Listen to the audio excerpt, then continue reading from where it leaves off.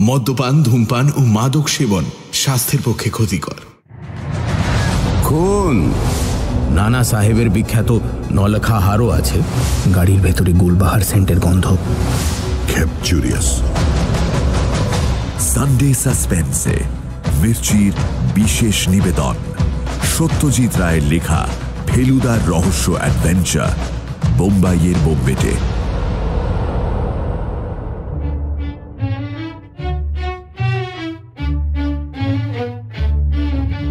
বাংলা সাহিত্যের রোমাঞ্চকর কিছু গল্প দিয়ে সাজানো আমাদের এই বিশেষ নিবেদন সানডে সাসপেন্স। আজ আপনার জন্য সত্যজিৎ রায়ের লেখা ফেলুদার রহস্য অ্যাডভেঞ্চার বোম্বাইয়ের বোম্বেটে। সত্যজিৎ রায়, জন্ম 1921 সালের 2রা মে, প্রয়াণ 1992 সালের 23শে এপ্রিল। বাংলা সাহিত্য ও বাংলা চলচ্চিত্রে তিনি ছিলেন এক বিরাট ব্যক্তিত্ব। একদিকে যেমন চলচ্চিত্র পরিচালনার জন্য পেয়েছেন honorary Oscar for life time achievement, অন্যদিকে আমাদের উপহার দিয়েছেন ফেলুদা, প্রফেসর শঙ্কু, তারিণী খুড়োর মতো একের পর এক অসামান্য চরিত্র। বইয়ের পাতায় ফেলুদার প্রথম আত্মপ্রকাশ 1965 সালে ফেলুদার গোয়েন্দাগিরি গল্পে। এরপর বাদশাহী আংটি, সোনার কেল্লা, গ্যাংটকে গন্ডগোল, জয় বাবা ভেলুনাথ, গোরস্থানে সাবধান ও ছিন্ন মস্তার অভিশাপের মতো বেশ কিছু ফেলু রহস্য, উপন্যাস ও ছোট গল্প প্রকাশিত হয় 1966 থেকে 1978 পর্যন্ত। বোম্বাইয়ের বোম্বেটে প্রথম প্রকাশিত হয় শারদীয়া দেশ পত্রিকায় 1976 সালে। গল্পটি আমরা নিয়েছি আনন্দ পাবলিশার্স থেকে প্রকাশিত ফেলুদা সমগ্র প্রথম খণ্ড থেকে। প্রধান চরিত্রে ফেলুদা, তোপসে এবং জটায়ু। ফেলুদার ভূমিকায় শ্রী সব্যসাচী চক্রবর্তী, গল্প পাঠে ও তোপসের চরিত্রে সোমক, জটায়ুর ভূমিকায় শ্রী জগন্নাথ বসু। গল্পের সূত্রধার আমি মীর। শুরু হচ্ছে বোম্বাইয়ের বোম্বেটে।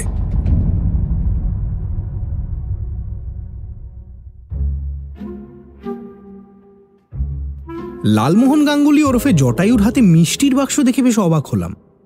সাধারণত ভদ্রলোক যখন আমাদের বাড়িতে আসেন তখন হাতে ছাতা ছাড়া আর কিছু থাকে না। নতুন বই বেরোলে বইয়ের একটা প্যাকেট থাকে অবশ্য, কিন্তু সে তো বছরে 2বার। আজ একেবারে মির্জাপুর স্ট্রিটের হালের দোকান কল্লোল মিষ্টান্ন ভাণ্ডারের 25 টাকা দামের সাদা কার্ডবোর্ডের বাক্স, সেটা আবার সোনালি ফিতে দিয়ে বাঁধা। বাক্সের দুপাশে নীল অক্ষরে লেখা কল্লোলস 5 মিক্স সুইট মিটস, মানে 5 মেশালি মিষ্টি। বাক্স খুললে দেখা যাবে 5টা খোপ করা আছে, তার এক একটাতে এক এক রকমের মিষ্টি। আর মাঝেরটায় থাকতেই হবে কল্লোলের আবিষ্কার ডায়মন্ডা, মানে হীরের মতো পলকাটার উপর তবক দেওয়া রস ভরা কড়া পাকের সন্দেশ। আহা! কিন্তু এমন বাক্স লালমোহন বাবুর হাতে কেন? আর ওর মুখে এমন কেল্লাফতে হাসি হাসি ভাবই বা কেন? ভদ্রলোক ঘরে ঢুকে বাক্স টেবিলে রেখে চেয়ারে বসতেই ফেলুদা বলল, বোম্বাইয়ের সুখবরটা বোধহয় আজই পেলেন। লালমোহনবাবু প্রশ্নটা শুনে অবাক হলেও তার মুখ থেকে হাসিটা গেল না, কেবল ভুরু দুটো ওপরে উঠল। কি করে বুঝলেন? সাইরেন বাজার 1 ঘন্টা পরে যখন দেখছি আপনার হাত ঘড়ি বলছে 3:15, তার মানে টাটকা আনন্দের আতিশয্যে ঘড়িটা পড়ার সময় আর ওটার দিকে চাইতেই পারেননি। স্প্রিং গেছে না দম গেছে? লালমোহনবাবু তার নীল র্যাপারের খসে পড়া দিকটা রোমান কায়দায় বাঁ কাঁধের ওপর ফেলে দিয়ে বললেন, 25 চেয়েছিলুম, তা আজ ভোরে ঘুম ভাঙতে চা করে সে টেলিগ্রাম ধরিয়ে দিলে। এই যে, producer willing offer 10 for বোম্বেটে, please cable consent. আমি রিপ্লাই পাঠিয়ে দিলাম, happily selling বোম্বেটে for 10 take blessings. 10,000? ফেলুদার মতো মাথা ঠান্ডা মানুষের পর্যন্ত চোখ গোল গোল হয়ে গেল। 10,000-এ গল্প বিক্রি হয়েছে আপনার? টাকাটা হাতে আসেনি এখনো, ওটা বম্বে গেলে পাবো। আপনি বম্বে যাচ্ছেন? শুধু আমি কেন, আপনারাও, অ্যাট মাই এক্সপেন্স। আপনি ছাড়া তো এই গল্প দাঁড়াতোই না মশাই। কথাটা যে সত্যি সেটা ব্যাপারটা খুলে বললেই বোঝা যাবে। জটায়ুর অনেক দিনের স্বপ্ন যে তার একটা গল্প থেকে সিনেমা হবে। বাংলা ছবিতে পয়সা নেই, তাই হিন্দির দিকেই ওর ঝোঁক বেশি। এবারে তাই কোমর বেঁধে হিন্দি সিনেমার গল্প লেখা শুরু করেছিলেন। বম্বের ফিল্ম লাইনে লালমোহনবাবুর একজন চেনা লোক আছে, নাম পুলক ঘোষাল। আগে গড়পাড়েই থাকতো, লালমোহনবাবু দুটো বাড়ি পরে। কলকাতায় টালিগঞ্জে 3টে ছবিতে সহকারী পরিচালকের কাজ করে রোখের মাথায় বম্বে গিয়ে হাজির হয়। এখন সেখানে সে নিজেই একজন হিট ডিরেক্টর। তৃতীয় পরিচ্ছেদ অবধি গিয়ে গল্প আর এগোচ্ছে না দেখে জটায়ু ফেলুদার কাছে আসেন। ফেলুদা তখনই লেখাটা পড়ে মন্তব্য করে, মাঝপথে আটকে ভালোই হয়েছে মশাই, এ আপনার পণ্ডশ্রম হতো, বোম্বাই নিত না। লালমোহনবাবু মাথা চুলকে বললেন, কি হলে নেবে মশাই বলুন তো? আমি তো ভেবেছিলুম খান কত কারেন্ট হিট ছবি দেখে তারপর লিখব। দুদিন কি হয়ে দাঁড়ালুম, একদিন তো পকেট মার হলো, একদিন সোয়া ঘন্টা দাঁড়িয়ে জানলা অব্দি পৌঁছে শুনলুম হাউসফুল। বাইরের টিকিট ব্ল্যাক হচ্ছিল মশাই, কিন্তু 12 টাকা খরচ করে শেষটায় কোডোপাইরিন খেতে হবে সেই ভয়ে পিছিয়ে এলুম। শেষে ফেলুদাই বলল যে একটা ছক কেটে দেবে লালমোহনবাবুর জন্য। বলল, আজকাল ডাবল রোলের খুব চল হয়েছে, সেটা জানেন তো? ডাবল রোল যে কি সেটা লালমোহনবাবু জানেনই না। একই চেহারার দুজন নায়ক হয় ছবিতে, সেটা জানেন না? ও মানে যমজ ভাই? তাও হতে পারে, আবার আত্মীয় নয় অথচ চেহারায় মিল, সেটাও হতে পারে। একই চেহারা অথচ একজন ভালো লোক, একজন খারাপ লোক, অথবা একজন শক্ত সমর্থ আর একজন গোবেচারা। সাধারণত এটাই হয়। আপনি একটু নতুন ভাবে এক কাঠি বাড়িয়ে করতে পারেন। একটা ডাবল রোলের বদলে এক জোড়া ডাবল রোল। 1 নম্বর হিরো আর 1 নম্বর ভিলেন হলো এক জোড়া, আর 2 নম্বর হিরো 2 নম্বর ভিলেন হলো আরেক জোড়া। এই 2 নম্বর জোড়া যে আছে সেটা গোড়ায় ফাঁস করা হবে না। তারপর বলছিলাম কি, একটু বেশি জটিল হয়ে যাচ্ছে না? 3 ঘন্টার মাল মশলা চাই। আজকাল নতুন নিয়মে খুব বেশি ফাইটিং চলবে না, কাজেই গল্প অন্যভাবে ফাঁকতে হবে। 1.5 ঘন্টা লাগবে জট পাকাতে, 1.5 ঘন্টা ছাড়াতে। তাহলে আপনি বলছেন ডবল রোলই কার্যসিদ্ধি হয়ে যাবে? তা কেন, আরো আছে, নোট করে নিন। লালমোহনবাবু শুরুত করে বুক পকেট থেকে লাল খাতা আর সোনালি পেন্সিল বার করে ফেললেন। লিখুন, স্মাগলিং চাই, সোনা, হিরে, গাঁজা, চরস যা হোক। 5টি গানের সিচুয়েশন চাই, তার মধ্যে একটি ভক্তিমূলক হলে ভালো। 2টি নাচ চাই, খান 2-3 পশ্চাৎ ধাবন দৃশ্য বা চেজ সিকোয়েন্স চাই। তাতে অন্তত একটি দামি মোটর গাড়ি পাহাড়ের গা গড়িয়ে ফেলতে পারলে ভালো হয়। অগ্নিকাণ্ডের দৃশ্য চাই, নায়কের গার্লফ্রেন্ড হিসেবে নায়িকা এবং ভিলেনের গার্লফ্রেন্ড হিসেবে ভ্যাম্প বা খলনায়িকা চাই। একটি কর্তব্যবোধ সম্পন্ন পুলিশ অফিসার চাই। নায়কের ফ্ল্যাশব্যাক চাই, কমিক রিলিফ চাই।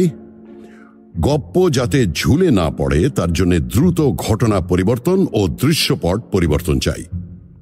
বার কয়েক পাহাড়ে বা সমুদ্রের ধারে গল্পটাকে নিয়ে ফেলতে পারলে ভালো, কারণ এক নাগাড়ে স্টুডিওর বদ্ধ পরিবেশে শুটিং চিত্র তারকাদের স্বাস্থ্যের পক্ষে হানিকর। বুঝেছেন তো? ঝড়ের মতো লিখতে লিখতে জটায়ু মাথা নেড়ে হ্যাঁ বুঝিয়ে দিলেন।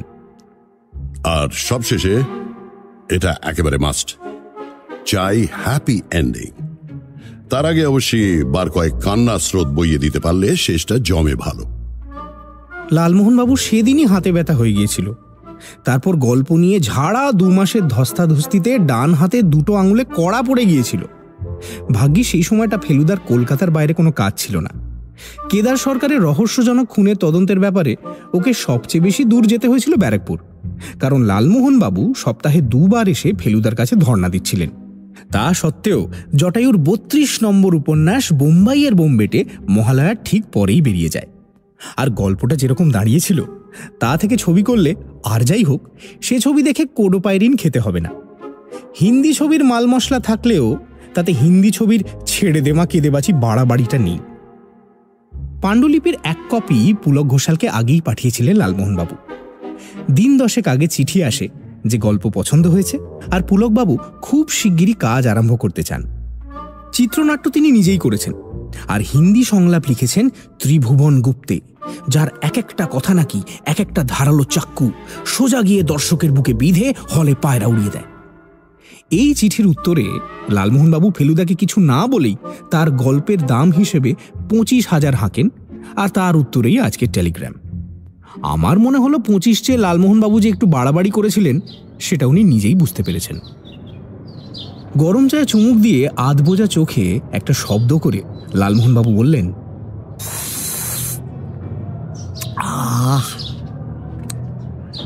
পুলক ছোকরা লিখেছিল যে গল্পটা বিশেষ চেঞ্জ করেনি। মোটামুটি আমি আমরা যা লিখেছিলাম।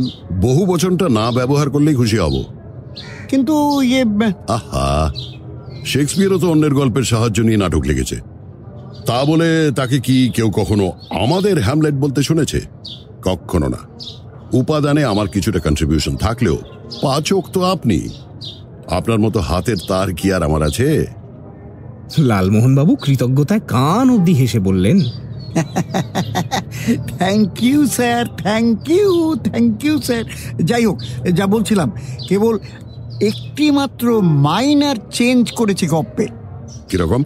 ওই সে আর বলবেন না মশাই, তাজ্জব ব্যাপার। আপনি শুনলেই বলবেন টেলিপ্যাথি। হয়েছে কি, আমার গল্পে স্মাগলার ঢুন্ডিরাম ধুরন্ধরের বাসস্থান হিসেবে একটা 43 তলা বাড়ির ফ্ল্যাটের আমি উল্লেখ করেছিলাম। আপনি খুঁটিনাটির ওপর নজর দিতে বলেন, তাই বাড়িটার একটা নামও দিয়েছিলাম, শিবাজি কাসল। বোম্বাই তো, তাই মহারাষ্ট্রের জাতীয় বীর পুরুষের নামে বাড়ির নামটা বেশ অ্যাপ্রোপ্রিয়েট হয়েছিল। উমা, পুলক লিখলে ওই নামে নাকি সত্যি একটা উঁচু ফ্ল্যাট বাড়ি আছে, আর তাতে নাকি ও ছবির প্রডিউসার নিজেই থাকেন। বলুন মশাই, একে টেলিপাতি ছাড়া আপনি কি বলবেন? কুংফু থাকছে না বাদ? আমরা তিনজনে একসঙ্গে এন্টার দ্য ড্রাগন দেখার পর থেকেই লালমোহন বাবুর মাথায় ঢুকেছিল যে গল্পে কুংফু ঢোকাবেন। ফেলুদার প্রশ্নের উত্তরে লালমোহন বাবু বললেন, আলবাত থাকছে। আরে মশাই, সেটার কথা আমি আলাদা করে জিজ্ঞেসও করেছিলাম। তাদের লিখেছে ম্যাড্রাস থেকে স্পেশালি কুংফুর জন্য ফাইট মাস্টার আসছে, বলে কিনা হংকং ট্রেন্ড। শুটিং শুরু কবে? সেইটা জিজ্ঞেস করে আজ একটা চিঠি লিখছি। জানার পর আমাদের যাবার তারিখটা ফিক্স করব। আমাদের আমার গল্পের শুটিং শুরু হবে আর আমরা সেখানে থাকবো না, সে কি করে হয় মশাই? ডায়মন্ডায়ের আগেও খেয়েছি, কিন্তু আজকে যতটা ভালো লাগলো তেমন আর কোনোদিন লাগেনি।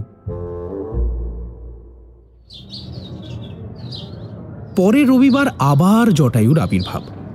ফেলুদা আগে থেকেই ঠিক করে রেখেছিল যে ভদ্রলোককে অর্ধেক খরচ অফার করবে, কারণ ওর নিজের হাতেও সম্প্রতি কিছু টাকা এসেছে। শুধু কেস থেকে নয়, গত 3 মাসে ও 2টো ইংরেজি বই অনুবাদ করেছে। 19 শতাব্দীর 2জন বিখ্যাত পর্যটকের ভ্রমণ কাহিনী। 2টোই ছাপা হচ্ছে, আর 2টো থেকেই কিছু আগাম টাকাও ফেলুদা পেয়েছে। এর আগেও অবসর সময় ফেলুদাকে মাঝে মাঝে লিখতে দেখেছি, কিন্তু আদা নুন খেয়ে লিখতে লাগা এই প্রথম। লালমোহনবাবু অবশ্য ফেলুদার প্রস্তাব এক কথায় উড়িয়ে দিলেন, বললেন, খেপেছেন মশাই, লেখার ব্যাপারে আপনি এখন আমার গাইড অ্যান্ড গডফাদার। এটা হলো আপনাকে আমার সামান্য দক্ষিণা। এই বলে পকেট থেকে 2টো প্লেনের টিকিট বার করে টেবিলের ওপর রেখে দিলেন। তারপর বললেন, মঙ্গলবার সকাল 10:45 ফ্লাইট, 1 ঘন্টা আগে রিপোর্টিং টাইম। আমি সোজা দমদমে গিয়ে আপনাদের জন্য ওয়েট করব। শুটিং আরম্ভ হচ্ছে কবে? বৃহস্পতিবার, একেবারে ক্লাইম্যাক্স।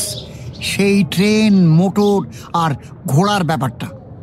এছাড়াও জটায়ু আরেকটা খবর দিলেন। কাল সন্ধেবেলা আর এক ব্যাপার মশাই। এখানকার এক ফিল্ম প্রডিউসার, ওই ধর্মতলায় আপিস, আমার পাবলিশারের কাছ থেকে ঠিকানা জোগাড় করে সোজা আমার বাড়িতে গিয়ে হাজির। বুঝুন, সেও বোম্বাইয়ের বোম্বেতে ছবি করতে চায়, বলে বাংলায় হিন্দি টাইপের ছবি না করলে আর চলছে না। তো গপ্প বিক্রি হয়ে গেছে শুনে বেশ তো হতাশ হলো। বইটা অবশ্য নিজে পড়েননি, ওর এক ভাগ্নে পড়ে ওকে বলেছে। আমি বোম্বাই না গিয়ে বইটা লিখেছি শুনে বেশ অবাক হলেন। আমি আর ভাঙলুম না যে মারের গাইড টু ইন্ডিয়ার ফেলু মিত্রের গাইডেন্স ছাড়া এই কাজ হতো না। ভদ্রলোক বাঙালি? ইয়েস স্যার, সান্নাল, কথায় পশ্চিমা টান। বললেন জব্বলপুরের মানুষ, গায়ে উগ্র পারফিউমের গন্ধ। আরে নাক জ্বলে যায় মশাই, পুরুষ মানুষ এভাবে সেন্ট মাখে এই প্রথম আমি এক্সপিরিয়েন্স করলুম। যাই হোক, আমি তো চলে যাচ্ছি শুনে একটা ঠিকানা দিয়ে দিলেন। বললেন কোনো অসুবিধে হলে একে ফোন করতে পারেন, আমার এই বন্ধুটি খুব হেল্পফুল। ডিসেম্বরে কলকাতায় বেশ শীত পড়লেও বম্বেতে নাকি তেমন ঠান্ডা পড়ে না। আমাদের ছোট 2টো সুটকেসেই সব ম্যানেজ হয়ে গেল। মঙ্গলবার সকালে উঠে দেখি কুয়াশায় রাস্তার ওপারে পল্টুদের বাড়িটা পর্যন্ত ভালো করে দেখা যাচ্ছে না। এই রে, প্লেন ছাড়বে তো? কিন্তু আশ্চর্য, 9টার মধ্যে সব সাফ হয়ে গিয়ে ঝকঝকে রোদ উঠে গেল। ভিআইপি রোডে এমনিতেই শহরের চেয়ে বেশি কুয়াশা হয়, কিন্তু আজ দেখলাম তেমন কিছু নয়।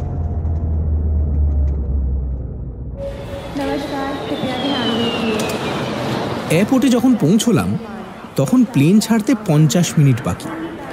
লালমোহনবাবু আগেই হাজির, এমনকি বোর্ডিং কার্ডও দেখলাম ওর পকেট থেকে উঁকি মারছে। বললেন, কিছু মনে করবেন না ফেলুবাবু, লম্বা কিউ দেখে ভাবলুম যদি জানলার ধারে সিটটা না পাই, তাই আগে ভাগে সেরে রাখলাম। এই ছিল, দেখুন হয়তো দেখবেন কাছাকাছি সিট পেয়ে গেছেন।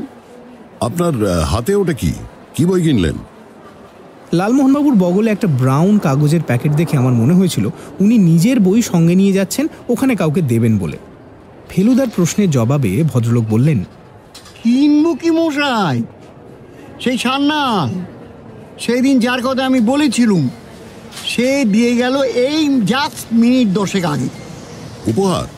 নো স্যার, বম্বে এয়ারপোর্টে লোক এসে নিয়ে যাবে, আমার নাম ধাম তাকে জানিয়ে দিয়েছেন। কোনো এক আত্মীয়ের কাছে যাবে নাকি এই বই।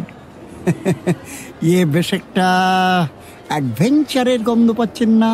পাওয়া মুশকিল, কারণ ভারত কেমিক্যালসের গুলবাহারের সেন্টের গন্ধ আর সব গন্ধকে ম্লান করে দিয়েছে। গন্ধটা আমিও পেয়েছিলাম। সান্নাল মশাই এমনই সেন্ট মাখেন যে তার সুবাস এই প্যাকেটে পর্যন্ত লেগে রয়েছে। যা বলেছেন স্যার, তবে অনেক সময় শুনেছি এইভাবে লোকে উল্টোপাল্টা জিনিসও নাকি চালান করে দেয়। সে তো বটেই, বুকিং কাউন্টারে তো নোটিশই লাগানো আছে যে অচেনা লোকের হাত থেকে চালান দেওয়ার জন্য কোনো জিনিস নেওয়াটা বিপজ্জনক। অবশ্যই ভদ্রলোককে টেকনিক্যালি ঠিক অচেনা বলা চলে না, আর প্যাকেটটাও যে বইয়ের সেটা সন্দেহ করার কোনো কারণ দেখছি না। কাজেই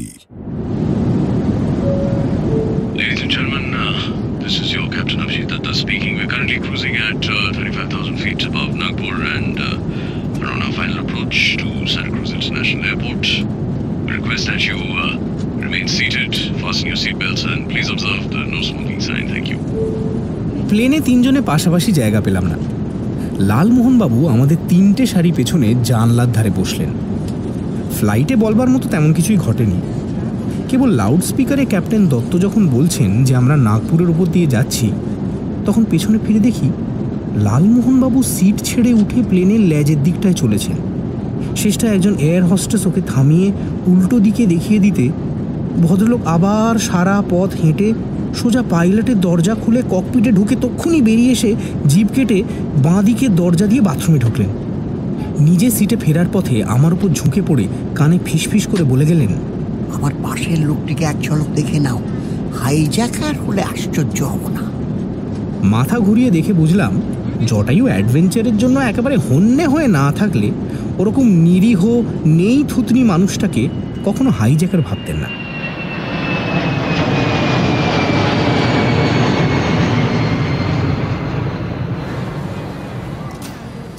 সান্টা ক্রুজে প্লেন ল্যান্ড করার ঠিক আগেই লালমোহনবাবু ব্যাগ থেকে বইটা বার করে রেখেছিলেন। ডোমেস্টিক লাউঞ্জে ঢুকে আমরা তিনজনেই এদিক ওদিক দেখছি, এমন সময় মিস্টার গাঙ্গুলি শুনে ডাইনে ঘুরে দেখি গাঢ় লাল রঙের টেরেলিন শার্ট পরা একজন লোক মাদ্রাজি টাইপের এক ভদ্রলোককে প্রশ্নটা করে তার দিকে অত্যন্ত আগ্রহের সঙ্গে চেয়ে আছেন। ভদ্রলোক একটু যেন বিরক্তভাবেই মাথা নেড়ে না বলে লোকটাকে পাশ কাটিয়ে চলে গেলেন, আর লালমোহনবাবুও বই হাতে লাল শার্টের দিকে এগিয়ে গেলেন। I am mister Ganguly and this is from mister Sanyal. এক নিঃশ্বাসে বলে ফেললেন জটায়ু। লাল শার্ট বইটা নিয়ে ঘাড় বেঁকিয়ে ধন্যবাদ জানিয়ে চলে গেলেন, আর লালমোহনবাবুও কর্তব্য সেরে নিশ্চিন্তে হাত ঝাড়লেন। আমাদের ব্যাগেজ বেরোতে লাগলো আধ ঘন্টা।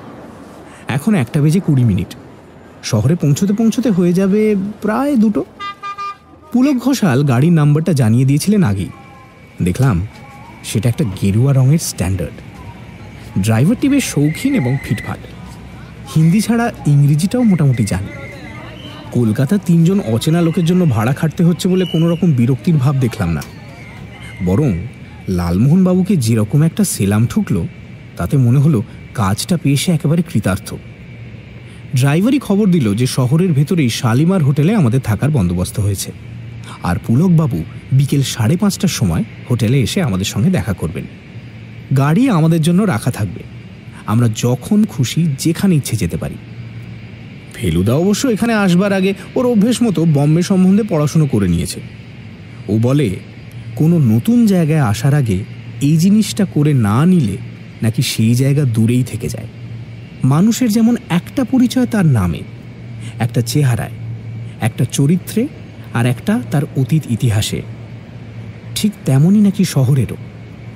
বম্বে শহরের চেহারা আর চরিত্র এখনও ফেলুদার জানা নেই, তবে এটা জানে যে শালিমার হোটেল হল কেমস কর্নারের কাছে। আমাদের গাড়ি হাইওয়ে দিয়ে গিয়ে একটা বড় রাস্তায় পড়ার সঙ্গে সঙ্গে ফেলুদা ড্রাইভারকে উদ্দেশ্য করে বলল, वो जो टैक्सी है ना MRP 3538 उसके पीछे पीछे चलिए। কি ব্যাপার মশাই? একটা সামান্য কৌতূহল। আমাদের গাড়ি একটা স্কুটার আর দুটো অ্যাম্বাসেডারকে ছাড়িয়ে ফিয়ার ট্যাক্সিটার ঠিক পেছনে এসে পড়ল। এবার ট্যাক্সিটার পেছনের কাঁচ দিয়ে দেখলাম ভেতরে বসা লাল টেরিলিনের শার্ট। একটু যেন বুকটা কেঁপে উঠল।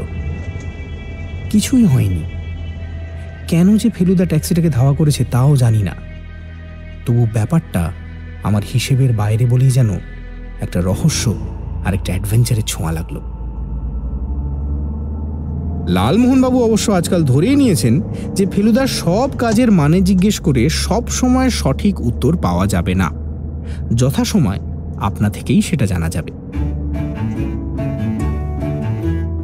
আমাদের গাড়ি দিব্যি ট্যাক্সিটাকে চোখে রেখে চলেছে। আমরাও নতুন শহরের রাস্তাঘাট, লোকজন দেখতে দেখতে চলেছি। একটা জিনিস বলতেই হবে, হিন্দি ছবির এত বেশি আর এত বড় বড় বিজ্ঞাপন আর কোনো শহরের রাস্তায় দেখিনি। লালমোহনবাবু কিছুক্ষণ ধরে ঘাড় ফিরিয়ে ফিরিয়ে সেগুলো দেখে বললেন, সবাইয়ের নামই তো দেখছি, অথচ কাহিনীকারের নামটা কেন চোখে পড়ছে না? এরা কি গপ্প লেখায় না কাউকে দিয়ে? গপ্প লেখক হিসেবে নাম যদি আশা করেন তাহলে বম্বে আপনার জায়গা নয়। এখানে গপ্প লেখা হয় না, গপ্প তৈরি হয়, ম্যানুফ্যাকচার হয়। যেমন বাজারের আর 5টা জিনিস ম্যানুফ্যাকচার হয়, ঠিক তেমনি লাক্স সাবান কে তৈরি করেছে তার নাম কি কেউ জানে? হ্যাঁ, কোম্পানির নামটা হয়তো জানে। টাকা পাচ্ছেন, ব্যাস মুখটি বন্ধ করে বসে থাকুন, সম্মানের কথা ভুলে যান। তাহলে মান হলো গিয়ে বেঙ্গলে আর বম্বেতে হচ্ছে মানি। হক কথা। ফেলুদা যে এলাকাটাকে মহালক্ষ্মী বলে বলল, সেটা ছাড়িয়ে কিছু দূর গিয়ে আমাদের মার্কা মারা ট্যাক্সিটা একটা ডান দিকের রাস্তা ধরল। আমাদের ড্রাইভার বলল যে শালিমার হোটেল যেতে হলে আমাদের সোজাই যাওয়া উচিত। আব দাঁয়ে চালিয়ে। ডান দিকে ঘুরে মিনিট দুয়েক যেতেই দেখলাম ট্যাক্সিটা বাঁ দিকে একটা গেটের ভেতরে ঢুকে গেল। ফেলুদার নির্দেশে আমাদের গাড়ি গেটের বাইরেই থামল। আমরা তিনজনই গাড়ি থেকে নামলাম, আর নামার সঙ্গে সঙ্গেই লালমোহনবাবু একটা অদ্ভুত শব্দ করলেন। কারণটা পরিষ্কার, আমরা একটা বিরাট ঢ্যাঙা বাড়ির সামনে দাঁড়িয়েছি। তার 3 তলার হাইটে বড় বড় উঁচু উঁচু কালো অক্ষরে ইংরেজিতে লেখা শিবাজি কাসল। নামটা দেখে আমার এত অবাক লাগলো যে কিছুক্ষণ কোনো কথাই বলতে পারলাম না। ও মশাই, এই যে টেলিপ্যাথি ঠাকুর দাদা। ফেলুদা চুপ। দেখলাম ও শুধু বাড়িটাই দেখছে না, তার আশপাশটাও দেখছে। বাঁদিকে পরপর অনেকগুলো বাড়ি, আর তার কোনোটাই 20 তলার কম না। ডান দিকের বাড়িগুলো নিচু আর পুরনো, আর সেগুলোর ফাঁক দিয়ে পেছনে সমুদ্র দেখা যাচ্ছে। আমাদের ড্রাইভার একটু যেন অবাক হয়ে আমাদের হাবভাব লক্ষ্য করছিল। ফেলুদা তাকে অপেক্ষা করতে বলে সোজা গেটের ভেতর দিয়ে ঢুকে গেল। আমি আর লালমোহনবাবু বোকার মতো দাঁড়িয়ে রইলাম। মিনিট 3 পরেই ফেলুদা বেরিয়ে এলো। চলিয়ে শালিমার হোটেল।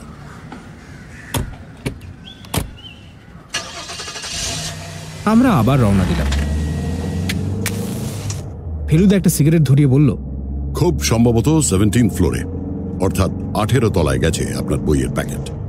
আরে আপনি যে ভেল কি দেখালেন মশাই? এই 3 মিনিটের মধ্যে অত বড় বাড়ির কোন তলায় গেছে লোকটা সেটা জেনে বলে দিলেন? 18 তলায় গেছে কিনা জানবার জন্য 18 তলায় ওঠার দরকার হয় না লালমোহন বাবু। একতলার লিফটের মাথার উপরে বোর্ডে নম্বর লেখা থাকে। যখন পৌঁছলাম তখন লিফট উঠতে শুরু করে দিয়েছে। শেষ যে নম্বরটার বাতি জ্বলে উঠল সেটা হলো 17। এবার বুঝেছেন তো? বুঝলুম তো, এত সহজ ব্যাপারটা আমাদের মাথায় কেন আসে না সেটাই তো বুঝিনি।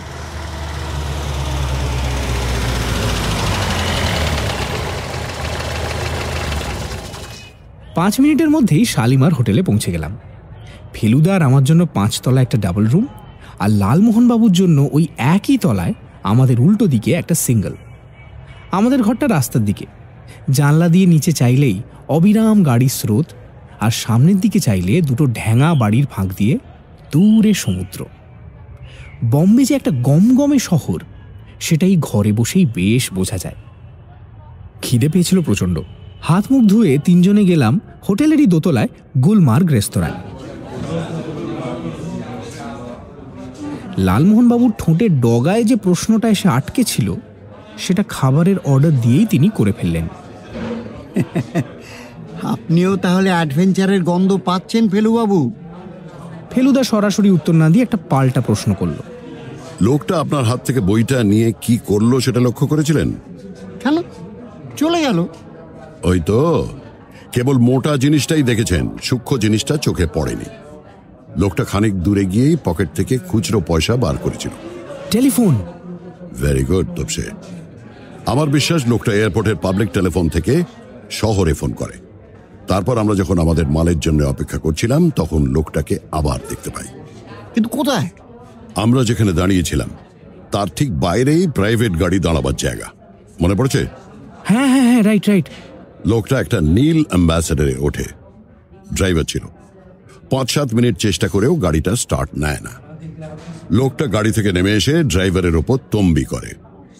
কথা না শুনলেও ভাবভঙ্গিতে সেটা পরিষ্কার বোঝা যাচ্ছিল। তারপর লোকটা গাড়ির আশা ছেড়ে চলে যায় ট্যাক্সি নিতে। এক্স্যাক্টলি। তাতে কি বোঝা যায়? লোকটা ব্যস্ত, ব্যস্ত, মানে লোকটা তাড়া ছিল। গুড। দৃষ্টি আর মস্তিষ্ক এই দুটোকে সজাগ রাখলে অনেক কিছুই অনুমান করা যায় লালমোহন বাবু। কাজেই আমি যে ট্যাক্সিটাকে ফলো করেছিলাম তার পিছনে একটা কারণ ছিল। কি মনে হচ্ছে বলুন তো আপনার? এখনো কিছুই মনে হচ্ছে না, শুধু একটা খটকা। এরপরে আমরা এই ব্যাপারটা নিয়ে আর কোনো কথা বলিনি। 5টা নাগাদ বিশ্রাম করে লালমোহনবাবু আমাদের ঘরে এলেন। 3 জনে বসে চা আনিয়ে খাচ্ছি, এমন সময় দরজায় টোকা। আমি গিয়ে দরজাটা খুললাম। Hey, yeah, Lalu! Come on! Everything all right? Lalu? হ্যাঁ, লালমোহনবাবুকে যে কেউ লালু বলে ডাকতে পারে সেটা কেন জানি মাথাতেই আসেনি। বুঝলাম ইনি হচ্ছেন পুলক ঘোষাল। ফেলুদা আগেই লালমোহনবাবুকে শাসিয়ে রেখেছিল যে ওর আসল পরিচয়টা যেন চেপে রাখা হয়, তাই পুলকবাবুর কাছে ও হয়ে গেল লালমোহনবাবুর বন্ধু। পুলকবাবু আক্ষেপের ভঙ্গিতে মাথা নেড়ে বললেন, দেখুন তো, আপনি লালুর বন্ধু, এত কাছের মানুষ, আর আমরা হিরোর অভাবে হিমশিম খাচ্ছি। আপনার হিন্দি আছে? হিন্দি তো আসেই না, অভিনয়টা আরোই আসে না। কিন্তু হিরোর অভাব কিরকম? আপনাদের তো শুটিং আরম্ভ হয়ে যাচ্ছে শুনলাম। অর্জুন মেহরোত্রা করছে না? তা তো করছে, কিন্তু অর্জুনকে সে অর্জুন আছে, এখন তার হাজার বয়নাক্কা, বুঝলেন না? এদের আমি হিরো বলি না মশাই, আসলে এরা চোরা ভিলেন। পর্দায় যাই হন না কেন, আসলে লাই দিয়ে দিয়ে এদের মাথাটা খেয়ে ফেলেছে এখানকার প্রডিউসাররা, বুঝলেন না? যাকে পরশু আপনাদের ইনভাইট করে যাচ্ছি। এখান থেকে তা ধরুন মাইল 70 দূরে শুটিংটা হবে। ড্রাইভার জায়গা চেনে, সকাল সকাল বেরিয়ে সোজা চলে আসবেন। মিস্টার গোরে, মানে আমার প্রডিউসার, এখানে নেই। এই ছবি বিক্রির ব্যাপারে দিন 7 জন্য দিল্লি, কলকাতা, মাদ্রাস করে বেড়াচ্ছেন, বুঝলেন না? তবে উনি বলে গেছেন আপনাদের আতিথ্যতার জন্য যেন কোনো ত্রুটি না হয়, বুঝলেন না? কোথায় শুটিং? বিটুইন খন্ডালা অ্যান্ড লোনাবলা, ট্রেনের সিন। শুনুন, প্যাসেঞ্জারের অভাব হলে আপনাদের বসিয়ে দেবো কিন্তু। এই পুলক, ভালো কথা। আমরা শিবাজি ক্যাসল দেখে এলুম। কথাটা শুনে পুলকবাবুর ভুরু কুঁচকে গেল। সেই কখন? এই তো আসার পথে, ধরো এই 2টো নাগাদ। তাহলে ব্যাপারটা আরো অনেক পরে হয়েছে। কি ব্যাপার? খুন। সে কি? আমরা তিনজনে প্রায় একসঙ্গে বলে উঠলাম। ক্ষয়, রস্য আর ন, এই দুটো পরপর জুড়লে আপনা থেকেই যেন শিউরে উঠতে হয়। আমি খবর পাই এই আধ ঘন্টা আগে। ও বাড়িতে তো আমার রেগুলার যাতায়াত মশাই। মিস্টার গোরেও তো শিবাজি ক্যাসেলই থাকেন, 12 নম্বর ফ্লোরে। সারিকে তোর গপ্পে বাড়ির নাম চেঞ্জ করতে হয়েছে। অবশ্য নিজে খুব মাইডিয়ার লোক। তোরা বাড়ির ভেতরে গিয়েছিলি নাকি? আমি গিয়েছিলাম লিফটের দরজা অবধি। ওরে বাবা, লিফটের ভেতরেই তো খুন। লাশ শনাক্ত হয়নি এখনো। দেখতে গুন্ডা টাইপ। এই ধরুন 3টে নাগাদ ত্যাগরাজেন বলে ওখানকার একজন বাসিন্দা 3 তলা থেকে লিফটের জন্য বেল টেপে। লিফট ওপর থেকে নিচে নেমে আসে। ভদ্রলোক দরজা খুলে ভেতরে ঢুকতে গিয়ে দেখেন এই কাণ্ড। পেটে ছোড়া মেরেছে মশাই। হরুল ব্যাপার। ওই সময়টা লিফটে কাউকে উঠতে টুটতে দেখেনি কেউ? লিফটের আশেপাশে তো কেউ ছিল না, তবে বিল্ডিং এর বাইরে 2জন ড্রাইভার ছিল। তারা ওই সময় 5-6 জনকে ঢুকতে দেখেছে। তার মধ্যে একজনের গায়ে লাল শার্ট, একজনের কাঁধে ব্যাগ, আর গায়ে কি বললো খয়েরি রঙের। ফেলুদা হাত তুলে পুলকবাবুকে থামিয়ে বলল, ওই দ্বিতীয় ব্যক্তিটি স্বয়ং আমি। কাজেই আর বেশি বলার দরকার নেই। আমার বুকের ভেতরটা ধড়াস করে উঠেছে। সর্বনাশ! ফেলুদা কি তাহলে খুনের মামলায় জড়িয়ে পড়বে?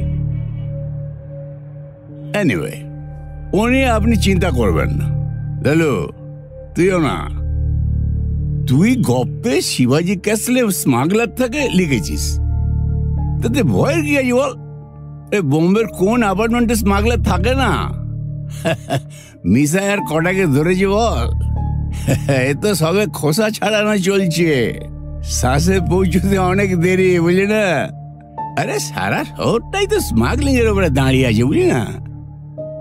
ফেলুদাকে বেশ চিন্তিত মনে হচ্ছিল।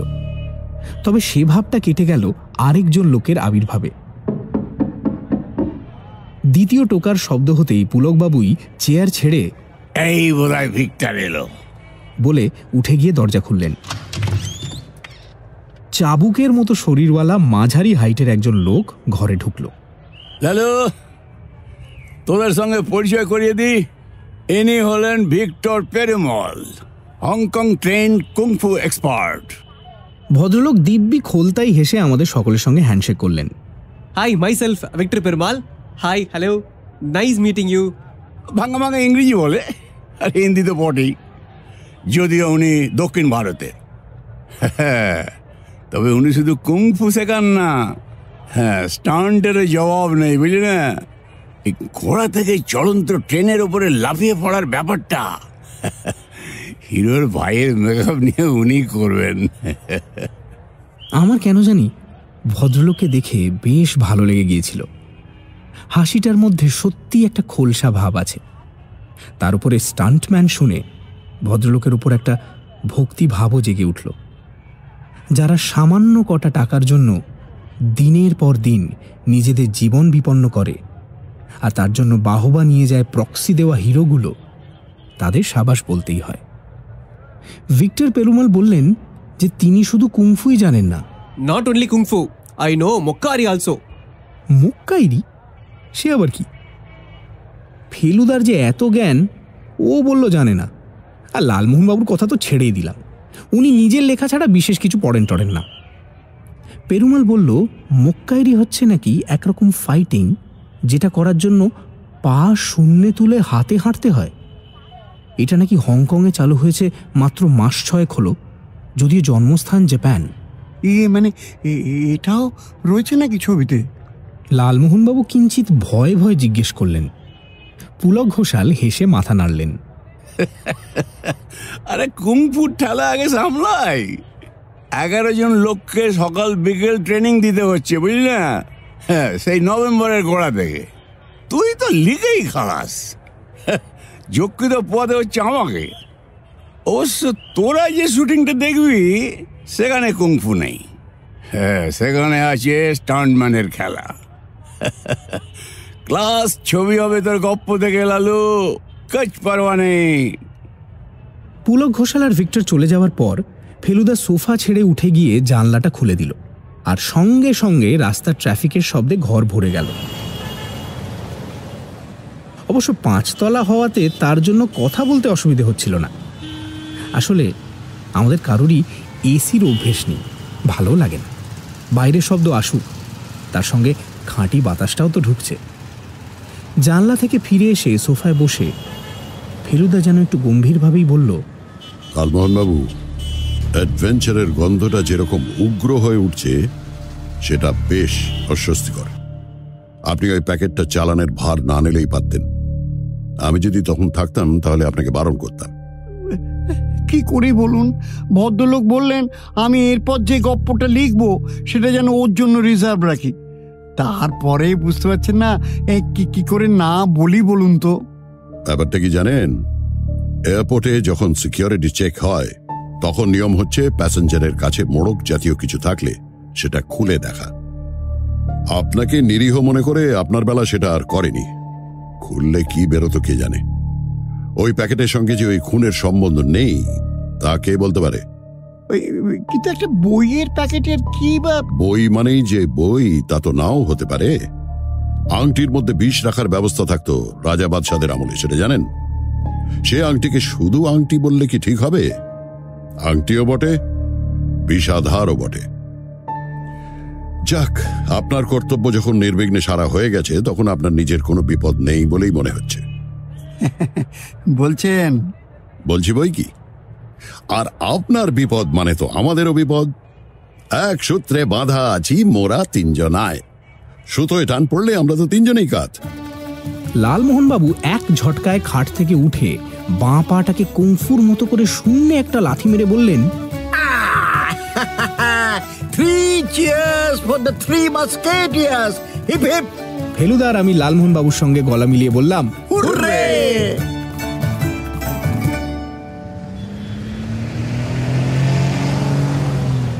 সন্ধে 6টা নাগাদ আমরা হোটেল থেকে বেরিয়ে পড়লাম। পায়ে হেঁটে ঘুরে না দেখলে নতুন শহর দেখা হয় না, এটা আমরা 3 জনেই বিশ্বাস করি। যোধপুর, কাশী, দিল্লি, গ্যাংটক সব জায়গাতেই আমরা এই জিনিসটা করেছি, বম্বেতেই বা করবো না কেন? হোটেল থেকে বেরিয়ে ডান দিকে কিছু দূর গেলেই, যাকে ক্যাম্পস কর্নার বলে, সেখানে একটা দুর্দান্ত ফ্লাইওভার পড়ে। প্রকাণ্ড প্রকাণ্ড তাগড়াই থামের ওপর দিয়ে ব্রিজের মতো রাস্তা, তার উপরেও ট্রাফিক, নিচেও ট্রাফিক। আমরা ব্রিজের তলা দিয়ে রাস্তা পেরিয়ে গিবস রোড দিয়ে দক্ষিণ দিকে চলেছি। ফেলুদা ডান দিকে দেখিয়ে দিল পাহাড়ের গা দিয়ে হ্যাঙ্গিং গার্ডেন্স যাবার রাস্তা। এই পাহাড়ের নামই মালাবার হিলস।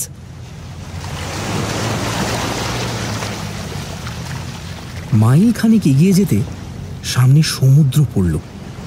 অফিস ফেরত গাড়ির স্রোত এড়িয়ে রাস্তা পেরিয়ে 1 কোমর উঁচু পাথরের পাঁচিলের ধারে গিয়ে দাঁড়ালাম। পাঁচিলের পেছন দিকে সমুদ্রে জল এসে আছড়ে আছড়ে পড়ছে। রাস্তাটা বাঁদিক দিয়ে সোজা পূবে চলে গিয়ে গোল হয়ে ঘুরে শেষ হয়েছে সেই একেবারে দক্ষিণে, যেখানকার আকাশ ছোঁয়া বাড়িগুলো ঝাপসা হয়ে আছে বিকেলের পড়ন্ত রোদে। ওই ধনুকের মতো রাস্তাটাই নাকি মেরিন ড্রাইভ। স্মাগলারি বলুন আর যাই বলুন, পাহাড় আর সমুদ্র মিলিয়ে বম্বে একেবারে চ্যাম্পিয়ন শহর মশাই। পাঁচিলের ধার দিয়ে আমরা মেরিন ড্রাইভের দিকে এগোতে লাগলাম। বাঁ দিক দিয়ে পিঁপড়ে সারির মতো গাড়ি চলেছে। কিছুক্ষণ হাঁটার পর লালমোহনবাবু আরেকটা মন্তব্য করলেন, আচ্ছা এখানে বোধহয় সিএমডিএ নেই না? আছে কি? রাস্তায় খানাখন্দ নেই বলে বলছেন তো? এয়ারপোর্ট থেকে আসার সময় লক্ষ্য করছিলাম গাড়িতে চলেছে অথচ লাফাচ্ছি না, অবিশ্বাস্য। কিছুক্ষণ থেকেই সমুদ্রের ধারে একটা জায়গায় ভিড় লক্ষ্য করছিলাম, যেমন রবিবার আমাদের শহীদ মিনারের নিচে হয়, অনেকটা সেই রকম। আরও কাছে যেতে ফেলুদা বলল জায়গাটার নাম চৌপাটি। এখানে রোজই নাকি রথের মেলার মতো ভিড় হয়। সার বাঁধা দোকান, দেখেই মনে হয় ফুচকা বা ভেলপুরি বা আইসক্রিম বা ওই জাতীয় কিছু বিক্রি হচ্ছে। ক্রমে কাছে এসে বুঝলাম আন্দাজে ভুল করিনি, মেলার মতো মেলা বটে। অর্ধেক বম্বে শহর ভেঙে পড়েছে এখানে। লালমোহনবাবু শিগগিরই রিচ ম্যান হচ্ছেন, তাই ওর ঘাড় ভাঙতে দোষ নেই। তিনজনে হাতে ভেলপুরির ঠোঙা নিয়ে ভিড় আর হৈহুল্লোড় ছেড়ে এগিয়ে গিয়ে সমুদ্রের ধারে বালির ওপরে বসলাম। ঘড়িতে 6:45, কিন্তু এখনো আকাশে গোলাপি রং। আমাদের মতো অনেকেই বালির ওপর বসে আরাম করছে। ইয়া দেবী সর্বভূতে। লালমোহনবাবু খাওয়া শেষ করে হাত নেড়ে একটা সংস্কৃত শ্লোক আওড়াতে গিয়ে থেমে গেলেন, কারণ বাঁদিকে বসে থাকা লোকজনের মধ্যে কারুর হাত থেকে একটা খবরের কাগজ উড়ে এসে ভদ্রলোকের মুখের উপর লেপটে গিয়ে তার কথা বন্ধ করে দিয়েছে। কাগজটা হাতে নিয়ে নামটা দেখে লালমোহনবাবু সবে ইভিনিং নিউজ কথাটা বলেছেন, এমন সময় ফেলুদা তার হাত থেকে সেটা ছিনিয়ে নিল। নামটা পড়লেন আর তার নিচে হেডলাইনটা চোখে পড়ল না? আমরা তিনজনে একসঙ্গে কাগজটার উপর ঝুঁকে পড়লাম। হেডলাইন হচ্ছে মার্ডার ইন অ্যাপার্টমেন্ট লিফট, আর তার নিচেই যে খুন হয়েছে তার ছবি। যাক, এ তাহলে আমাদের লাল শার্ট নয়। খবরে বলছে খুনটা হয়েছে 2 থেকে 2:30-এর মধ্যে। খুনি এখনো ধরা পড়েনি, তবে পুলিশ অনুসন্ধান চালাচ্ছে। যে খুন হয়েছে তার নাম মঙ্গলরাম সেঠি, চোরা কারবারিদের সঙ্গে যুক্ত ছিল, বেশ কিছুদিন থেকেই পুলিশ খুঁজছে। লিফটে বেশ ধস্তাধস্তি হয়েছিল, তারও প্রমাণ নাকি পাওয়া গেছে। ক্লুয়ের মধ্যে নাকি এক টুকরো কাগজ পাওয়া গেছে মৃতদেহের পাশে। কাগজে একজনের নাম ছিল, নামটা হচ্ছে একটা অদ্ভুত গোঙানি টাইপের শব্দ লালমোহনবাবুর গলা দিয়ে বেরোলো। ভদ্রলোক অজ্ঞান হয়ে যেতে পারেন মনে করে আমি তাড়াতাড়ি ওকে জাপটে ধরলাম। অবশ্য এরকম করা যথেষ্ট কারণ ছিল। ইভিনিং নিউজ লিখছে, চিরকুটে লেখা ছিল, মিস্টার গাঙ্গুলি, ডার্ক, শর্ট, বল্ড, মাস্টাশ। খবরটা পড়া শেষ হওয়া মাত্র লালমোহনবাবু ফেলুদার হাত থেকে কাগজটা ছিনিয়ে নিয়ে টুকরো টুকরো করে ছিঁড়ে হাওয়ায় উড়িয়ে দিলেন। এমন পরিষ্কার সমুদ্র তটটিকে আবর্জনায় ভরিয়ে দিলেন? ভদ্রলোক এখনো ভালো করে কথা বলতে পারছেন না দেখে ফেলুদা এবার ধমকের সুরে বলল, আপনার কি ধারণা গোটা শহরের লোক আপনাকে দেখেই বুঝে ফেলবে যে আপনি হচ্ছেন সেই ব্যক্তি? লালমোহনবাবু এতেও সান্ত্বনা পেলেন না, কোনো রকমে ঢোক গিলে বললেন, কিন্তু এর মানেটা বুঝেছেন তো? কে খুন করেছে আপনি বুঝেছেন তো? ফেলুদা বেশ কয়েক সেকেন্ড চুপ করে এক দৃষ্টে লালমোহনবাবুর দিকে চেয়ে থেকে মাথা নেড়ে বলল, লালুদা, 4 বছর আমার সংসর্গ লাভ করেও মাথা ঠান্ডা করে ভাবতে শিখলেন না। কেন কেন? লাল শার্ট, লাল শার্ট। লাল শার্ট কি? কাগজটা লাল শার্টেরই হাত থেকে লিফটে পড়েছে, সেটা ধরে নিলেও তাতে কি প্রমাণ হচ্ছে? তার মানে যে সে খুন করেছে তার কি প্রমাণ? আপনার কাছ থেকে প্যাকেট পাওয়ার পর তার সঙ্গে আপনার সম্পর্ক শেষ, এটা তো ঠিক। তাহলে কাগজটারও তার আর কোনো প্রয়োজন থাকে না। লিফটে ওঠার সময় সেটা পকেটে রয়ে গেছে দেখে সে সেটা লিফটেই ফেলে দিল। এমন ভাবতে খুব কষ্ট হচ্ছে কি? আপনি যাই বলুন, লাশের পাশে যখন আমার নাম আর ডেসক্রিপশন লেখা কাগজ পেয়েছে তখন আমার কপালে চরম ভোগান্তি আছে। আমি স্পষ্ট দেখতে পাচ্ছি মশাই। রাস্তা একটাই, তাকে তো আর চুল গজাবে না, হাইটও বাড়বে না, আর কমপ্লেক্সনও চেঞ্জ হবে না। আছে মাত্র একটি গোঁপ।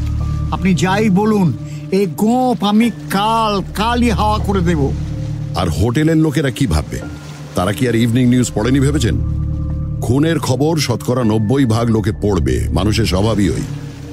আমার ধারণা আপনি গোঁপ ছাড়লে দৃষ্টিটা এবং সেই সঙ্গে সঙ্গে সন্দেহটা আরো বেশি করে আপনার উপর পড়বে। আকাশের লালটা যখন বেগুনি হয়ে শেষে পাংশুটের দিকে যেতে শুরু করেছে, পশ্চিমে চেরা মেঘের ফাঁকে শুকতারাটা পূবের মারিন ড্রাইভের হাজার আলোর মালার সঙ্গে একা পাল্লা দিতে গিয়ে ধুকপুক করছে, তখন আমরা উঠে পড়ে গা থেকে বালি ঝেড়ে আবার মানুষ আর দোকানের ভিড় পেরিয়ে বড় রাস্তায় গিয়ে একটা ট্যাক্সি ধরে হোটেলমুখো হলাম। রিসেপশন কাউন্টারে চাবি চাইবার সময় দেখলাম লালমোহনবাবু হাতটা যেদিকে বাড়ালেন মুখটা তার উল্টো দিকে ঘুরিয়ে রাখলেন, কিন্তু তাতেও রেহাই নেই। উল্টো দিকে লবিতে বসা 7 জন দেশি বিদেশি লোকের 3 জনের হাতে ইভিনিং স্ট্যান্ডার্ডের সামনের পাতাতেও খুনের খবর আর মৃতদেহের ছবি। খবরের মধ্যে টেকো, বেঁটে, গুঁফো, রং ময়লা মিস্টার গাঙ্গুলির উল্লেখ নেই, এ হতেই পারে না।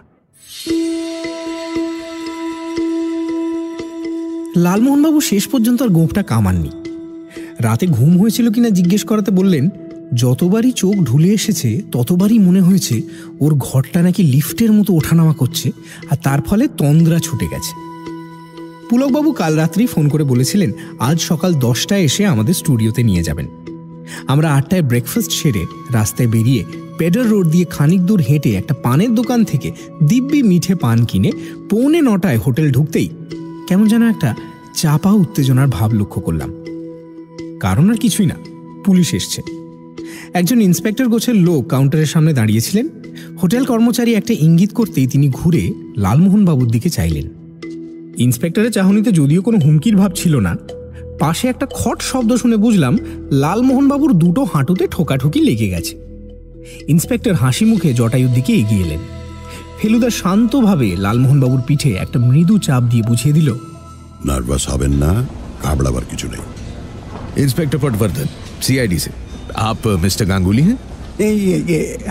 হাই। এই রে, লালমোহনবাবু ইংরেজি বাংলা গুলিয়ে ফেলেছেন। পটবর্ধন ফেলুদার দিকে চাইলেন। और आप? ফেলুদা পকেট থেকে ওর প্রাইভেট ইনভেস্টিগেটর লেখা কার্ডটা বার করে দিল। পটবর্ধন সেটা পড়ে ফেলুদার দিকে একটা জিজ্ঞাসু দৃষ্টি দিলেন। मीटर, आपने की एलोरा में मूर्ति चोरी के बारे में? ফেলুদা তার এক পেশে হাসিটা হেসে মাথা নেড়ে হ্যাঁ বলল। Good to meet you sir, you did a very good job there. ফেলুদার বন্ধু বলে লালমোহনবাবুর খাতির বেড়ে গেল ঠিকই, কিন্তু জেরার হাত থেকে তিনি রেহাই পেলেন না। কথা হলো হোটেলের ম্যানেজারের ঘরে বসে। পটবর্ধন যা বললেন তাতে জানলাম যে মৃতদেহের গায়ে নাকি অনেক আঙুলের ছাপ পাওয়া গেছে, তবে খুনি এখনো ধরা পড়েনি। কিন্তু একজন লাল শার্ট পরা লোক যে এয়ারপোর্ট থেকে শিবাজি কাসেলে এসছিল সেটা পুলিশ বার করেছে ট্যাক্সিওয়ালাটার সন্ধান বার করে। পুলিশের ধারণা এই লাল শার্টই খুনি এবং তার পকেট থেকেই চিরকুটটা বেরিয়েছে। লালমোহনবাবুর কথা শুনে অবশ্য পটবর্ধনের ধারণা আরো বদ্ধমূল হলো। বললেন, এটা বুঝতেই পারছিলাম যে লোকটা গাঙ্গুলি নামে কাউকে মিট করতে গিয়েছিল এয়ারপোর্টে। তো আমরা গতকাল সকাল থেকে দুপুরের মধ্যে যত প্লেন সান্টা ক্রুজে নেমেছে তার প্রত্যেকটা প্যাসেঞ্জার লিস্ট দেখে ক্যালকাটা ফ্লাইটে গাঙ্গুলি নামটা পাই। তারপর এখানে হরেক হোটেলে খোঁজ করেছি, দেখলাম শালিমার হোটেলে দুপুরে এসেছেন মিস্টার এল গাঙ্গুলি। পটবর্ধনের আসল যেটা জানার ছিল সেটা হচ্ছে এই ব্যাপারে লালমোহনবাবুর ভূমিকাটা কি, অর্থাৎ ওই কাগজে তার নাম আর চেহারার বর্ণনা কেন থাকবে। লালমোহনবাবু মিস্টার সান্যালের ব্যাপারটা বলাতে পটবর্ধন বললেন, who is this Sanyal? How well do you know him? Lalmohanbabu যা বলবার তাই বললেন। সান্যালের ঠিকানা জিজ্ঞেস করাতে বাধ্য হয়েই বলতে হলো উনি জানেন না। সবশেষে ইন্সপেক্টর পটবর্ধন ঠিক ফেলুদার মতো করেই সাবধান করে দিলেন লালমোহনবাবুকে। বললেন, देखिए ऐसे ही ঠিক এইভাবেই মাসুম লোকের হাত দিয়ে আজকাল মাল পাচার করা হয়। কাঠমান্ডু থেকে কিছু দামি হীরা জওয়ারাত এসেছে আমাদের দেশে বলে আমরা খবর পেয়েছি। শুনছি তার মধ্যে নাকি নানা সাহেবের বিখ্যাত নলখা হারও আছে। সিপাহী বিদ্রোহের সময় একজন নানা সাহেব ব্রিটিশদের বিরুদ্ধে লড়েছিল বলে ইতিহাসে পড়েছি। পটবর্ধন সেই নানা সাহেবের কথা বলছেন কিনা তা জানি না। আমার বিশ্বাস এই প্যাকেটটাতেও কোনো চোরাই মাল ছিল। যে গ্যাং এটা কলকাতা থেকে পাঠিয়েছে তারই অপোজিট গ্যাংয়ের কেউ খবর পেয়ে শিবাজি কাসলের আশেপাশে ঘুরঘুর করছিল। সেই লোকই লাল শার্টের উপর হামলা করে, ফলে লাল শার্টকে হাতও মারা গেল। লালমোহনবাবু ধরেই নিয়েছিলেন যে তার নাম লেখা কাগজ পুলিশের হাতে পড়াতে ওর ফাঁসি না হয় যাবজ্জীবন দ্বীপান্তর হবেই। কেবল কয়েকটা উপদেশ বাক্য শুনে ছাড়া পেয়ে যাওয়াতে ভদ্রলোকের চেহারায় নতুন জেল্লা এসে গেল। পুলকবাবু 10টা বলে এলেন প্রায় 11টায়। পুলিশের ব্যাপারটা শুনে বললেন, আর বলবেন না মশাই, কাল তো কাগজ দেখে বুকটা একবারে ছ্যাঁত করে উঠেছে। লালের সঙ্গে নাম, ডেসক্রিপশন সব মিলে যাচ্ছে, অথচ পুরো ব্যাপারটাই আমার কাছে রহস্যময়। সান্নালের ঘটনাটা শুনে বললেন, কোন সান্নাল বলতো? ওই সান্নাল, মাঝারি হাইট, চোখ দুটো একটু বসা, এই থুতনিতে খাঁচ কাটা কাটা। থুতনি তো দেখিনি ভাই, তবে দাড়ি আছে, বোধহয় আগে রাখতেন না। আমি তো 2 বছর আগের কথা বলছি, একই লোক কিনা জানি না। বম্বেতে ছিল কিছুদিন, ছবিও প্রডিউস করেছিল খান দুয়েক, মার খেয়েছিল যতদূর মনে পড়ে। লোকটা কিরকম? সে খবর আমি জানি না, তবে বদনাম শুনিনি কখনো। তাহলে বোধহয় কাগজের প্যাকেটে কোনো গোলমাল নেই। দেখ লালু, আজকাল নেহাত স্মাগলিং টাগলিং হচ্ছে বলে, নইলে আমরা তো এককালে অনেক অচেনা লোকের হাত থেকে জিনিস নিয়ে এক জায়গা থেকে আরেক জায়গায় পৌঁছে দিয়েছি। কই কোনোদিন তো কোনো গোলমাল হয়নি।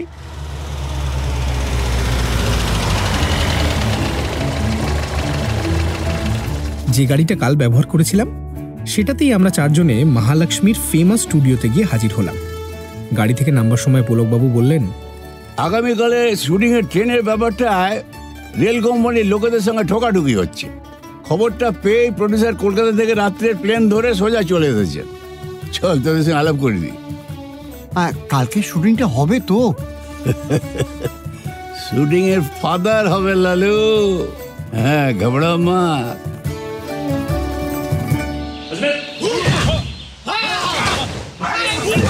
টিনের ছাদওয়ালা কারখানার ঘরের মতো বিরাট ঘরে গিয়ে ঢুকলাম। এখানেই শুটিং হয়, আর আজ এখানেই চলেছে কুংফু ট্রেনিং। একটা প্রকাণ্ড গদির ওপর ভিক্টর পেরুমলের নির্দেশে একদল লোক লাফাচ্ছে, পা ছুটছে, আছাড় খাচ্ছে। গদি থেকে হাত 10 দূরে একটা বেতের চেয়ারে বসে আছেন একজন বছর 45-এর ভদ্রলোক। আলাপ করিয়ে দিই, ইনি হচ্ছেন আমাদের ছবির producer mister গোরে, mister Ganguly story writer, mister মিত্র। আরে তোমার নামটা কি জানো? তপেশ রঞ্জন মিত্র। নমস্কার। মিস্টার গোরের গাল দুটো আপেলের মতো, মাথার ঠিক মাঝখানে একটা চকচকে টাক, আর চোখ দুটো সামান্য কটা। ভুঁড়িটা নিশ্চয়ই ইদানিং হয়েছে, কারণ শখ করে এত টাইট জামা কেউ পরে না। পুলকবাবু আলাপ করিয়ে দিয়ে হাওয়া, কারণ কালকে শুটিংয়ে নাকি অনেক তোড়জোড় আছে। বলে গেলেন, লালু, আমি 1:30টায় ফিরছি, আজকে আমার সঙ্গে লাঞ্চ করছিস কিন্তু। গোরে আমাদের খুব খাতির টাতির করে চেয়ার আনিয়ে বসতে দিলেন। নিজে বসলেন লালমোহন বাবুর পাশে। বললেন, হ্যাঁ, আপনি এলেন বলে আমি খুব খুশি হলাম। সে কি, আপনি বেশ দারুণ দিব্যি বাংলা বলেন দেখছি। লালমোহন বাবু বোধহয় তার 10,000 পাওনার কথাটা ভেবেই একটু বেশি খুলে তারিফ করলেন। আমার ফাদারের বিজনেস ছিল ক্যানিং স্ট্রিটে। 3 years I was a student in Don Bosco. তারপর ও ফাদারের ডেথ হলো, আমি আঙ্কেলের কাছে চলে এলাম বম্বে। সে তখন থেকেই আই এম হিয়ার, লেকিন ইয়ে ফিল্ম লাইনে this is my first venture. গোরে Bangla জানেন দেখেই বোধহয় লালমোহনবাবু বেশ উৎসাহের সঙ্গে সান্নাল থেকে শুরু করে আজকের পুলিশের জেরা অবধি সব ঘটনা ভদ্রলোকে বলে ফেললেন। তাতে মিস্টার গোরে চুকচুক শব্দ করে সহানুভূতি জানিয়ে বললেন, আজকাল কাউকে বিশ্বাস করা যায় না মিস্টার গাঙ্গুলি। আপনি এমিনেন্ট রাইটার, আপনার হাতে চোরাই মাল পাচার হবে, এ তো ভাবতেই শরম লাগে।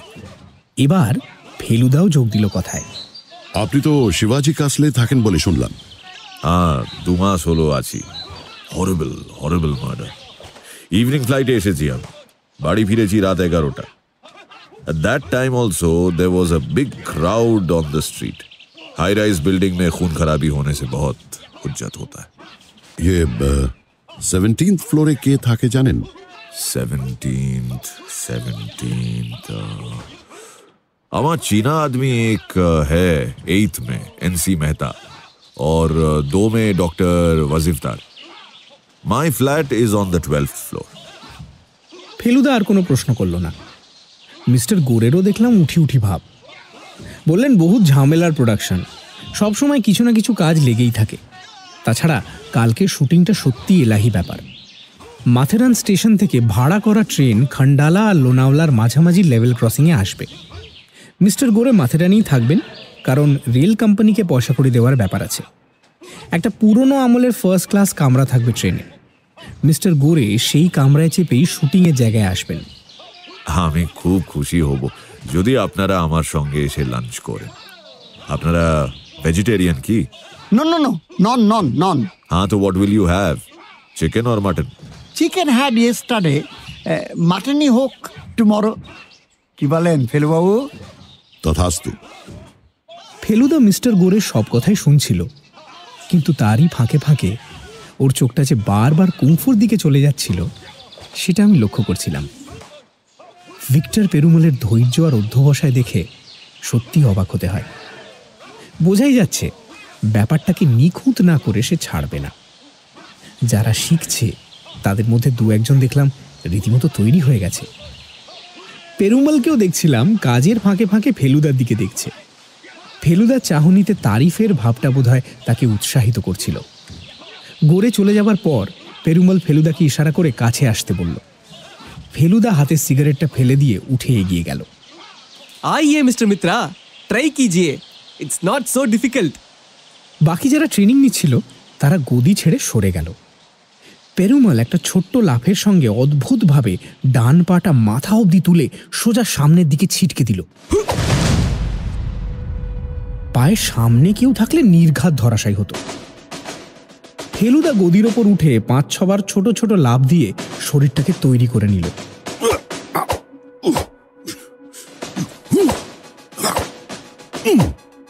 পেরুমল ফেলুদার থেকে হাত চারেক দূরে দাঁড়িয়ে বলল, Come on mister Mitra, hit me. Let's start with a kick, shall we? পেরুমলের জানার কথা নয় যে এন্টার দ্য ড্রাগন দেখার পর থেকে মাস কয়েক ধরে প্রায় সকালে ফেলুদা আমাদের বৈঠকখানায় কুংফুর ঢঙে হাত পা ছোড়া অভ্যেস করেছে। ফুর্তি ছাড়া এর পেছনে আর কোনো উদ্দেশ্য ছিল না ঠিকই, কিন্তু পা ছোড়ার কায়দাটা রপ্ত হয়ে গেছিল। 1 2 3 বলার সঙ্গে সঙ্গে ফেলুদার ডান পাটা হরিজন্টাল ভাবে বিদ্যুৎ বেগে সামনের দিকে ছিটকে গেল, আর সঙ্গে সঙ্গে পেরুমলের শরীরটা পেছনে ছিটকে গিয়ে আছাড় খেল গদির ওপর।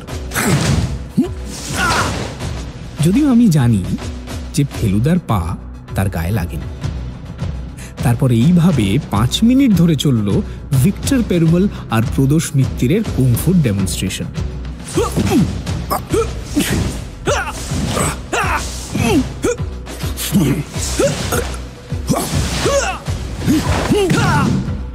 আমার দৃষ্টি চলে যাচ্ছিল পেরুমলের সাকরেদদের দিকে। 1.5 মাস ধরে লাভঝাপ করে যাদের জিভ বেরিয়ে এসছে। এটা দেখে ভালো লাগলো যে হিংসার চেয়ে প্রশংসার ভাবটাই তাদের মুখে বেশি প্রকাশ পাচ্ছে। 5 মিনিট পরে যখন দুজনে হ্যান্ডশেক করে পরস্পরের পিঠ চাপড়াচ্ছে, তখন সকলে হাততালি দিয়ে উঠল।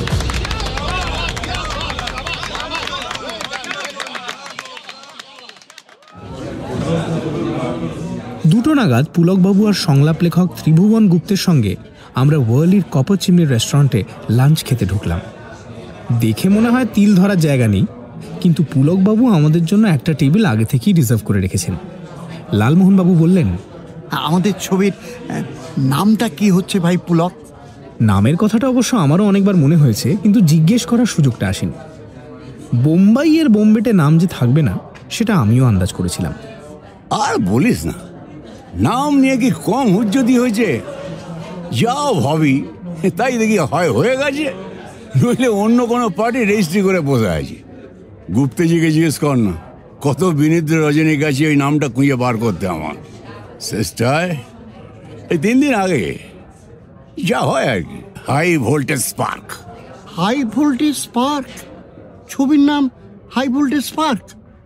লো ভোল্টেজ গলার স্বরে জিজ্ঞেস করলেন জটায়ু। পুলকবাবু হো হো করে হেসে চারিদিকে টেবিলের লোকেদের মাথা আমাদের দিকে ঘুরিয়ে দিয়ে বললেন, আরে দূর, ওই নামে ছবি চলে? মাথা খারাপ। আমি ইন্সপিরেশনের কথা বলছি, জেট বাহাদুর। হ্যাঁ, জেট বাহাদুর। তোরা থাকতে থাকতে রাস্তায় হোর্ডিং পড়ে যাবে, ভেবে দেখ লালু। তোর গপ্পে চেয়ে ভালো নাম আর তুই খুঁজে পাবি না, বুঝলি না?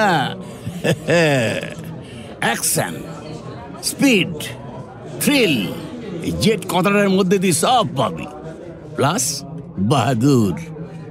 নাম আর কাস্টিং এর জোরে অল সার্কিট সোল্ড।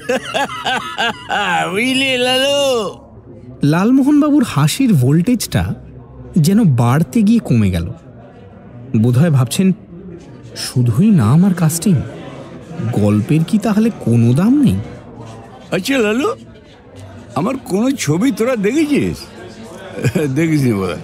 তীরন্দাজটা হচ্ছে লোটাসে, আজকে ইভিনিংস হয়ে গিয়ে দেখায়। আমি ম্যানেজারকে বলে দেবো 3খানা সার্কেলের টিকিট রেখে দেবে। ভালো ছবি, জুবিলি করেছিল, বুঝলি না? আমরা পুলকবাবুর কোনো ছবি দেখিনি। লালমোহনবাবুর স্বাভাবিক কারণেই কৌতূহল ছিল, তাই যাব বলে দিলাম। বম্বেতে চেনাশোনা না থাকলে সন্ধে কাটানো ভারী মুশকিল। গাড়িটা আমাদের কাছেই থাকবে, তাকে বললেই লোটাসে নিয়ে যাবে। খাবার মাঝখানে রেস্টুরেন্টের একজন লোক পুলকবাবুকে এসে কি যেন বলল। পুলকবাবুর যে এখানে যাতায়াত আছে সেটা ঢোকার সময় ওয়েটারদের মুখে হাসি দেখেই বুঝেছি। হিট ডিরেক্টরের এ শহরে খুব খাতির। লালু, তোর টেলিফোন। লালমোহনবাবু ভাগ্যিস পোলাওয়ের চামচটা মুখে পড়েননি, তাহলে নির্ঘাত বিষম খেতেন। এই অবস্থায় চমকানোটা কেবল খানিকটা পোলাও চামচ থেকে ছিটকে টেবিলের চাদরে পড়ার উপর দিয়েই গেল। মিস্টার গোরে ডাকছেন, হয়তো কোনো গুড নিউজ থাকতে পারে। All the best. মিনিট দুয়েকের মধ্যে টেলিফোন সেরে এসে লালমোহনবাবু আবার কাঁটা চামচ হাতে তুলে নিয়ে বললেন, ভদ্রলোক 4টের সময় ওনার বাড়িতে যেতে বললেন। কিছু অর্থ প্রাপ্তি আছে বলে মনে হচ্ছে। তার মানে আজ বিকেলের মধ্যে লালমোহনবাবুর পকেটে 10,000 টাকা এসে যাবে। ফেলুদা বলল, এর পরের দিন লাঞ্চটা আপনার ঘাড়ে, আর কপার টপার নয়, একেবারে গোল্ডেন চিমনি। রুমালি রুটি, পোলাও, নার্গিসি কোফতা আর কুলফি খেয়ে যখন রেস্টুরেন্ট থেকে বেরোলাম তখন প্রায় 2:45। পুলকবাবু আর মিস্টার গুপ্তের স্টুডিও চলে গেলেন। সংলাপ এখনো কিছু লিখতে বাকি আছে। আসলে প্রত্যেকটা সংলাপ সানিয়ে সানিয়ে লিখতে হয়, তো সময় লাগে। গুপ্তেজি চুরুটের ফাঁক দিয়ে একটু হাসলেন। ভদ্রলোক সংলাপ লিখলেও নিজে সংলাপ খুবই কম বলেন, সেটা লক্ষ্য করলাম। আমরা পান কিনে গাড়িতে উঠলাম। শালিমার সাহেব? ড্রাইভার জিজ্ঞেস করলো। ফেলুদা বলল, बॉम्बे से गेटवे ऑफ इंडिया ना देखे जावा जाए ना। चलिए ताजमहल होटल के पास। बहुत अच्छा।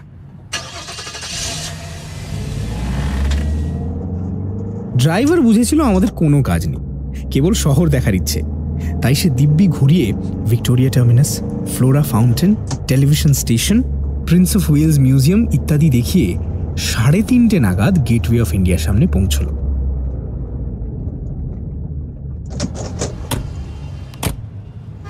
আমরা গাড়ি থেকে নামলাম। পেছনে আরব্য সাগর, তাতে গুনে দেখলাম 11টা ছোট বড় জাহাজ দাঁড়িয়ে আছে। এখানে রাস্তাটা পেল্লায় চওড়া। বাঁদিকে গেটওয়ের দিকে মুখ করে ঘোড়ার পিঠে বসে আছেন ছত্রপতি শিবাজি। ডান পাশে দাঁড়িয়ে আছে পৃথিবী বিখ্যাত তাজমহল হোটেল, যার ভেতরটা একবার দেখে না যাওয়ার কোনো মানে হয় না, কারণ বাইরেটা দেখেই আমাদের চক্ষু চড়ক গাছ। ঠান্ডা লবিতে ঢুকে চোখ একেবারে টেরিয়ে গেল। এই কোন দেশে এলাম রে বাবা! এত রকম জাতের এত লোক একসঙ্গে কখনো দেখিনি। সাহেবদের চেয়েও দেখলাম আরবদের সংখ্যা বেশি। এটা কেন হলো? ফেলুদাকে জিজ্ঞেস করাতে বলল, এবার বেরুট যাওয়া নিষেধ বলে আরবরা সব বোম্বাই এসেছে ছুটি ভোগ করতে। পেট্রোলিয়ামের দৌলতে এদের তো আর পয়সার অভাব নেই। মিনিট 5 পায়চারি করে আমরা আবার গাড়িতে এসে উঠলাম। যখন শিবাজি কাসেলের লিফটের বেল টিপছি তখন ঘড়িতে 4:02।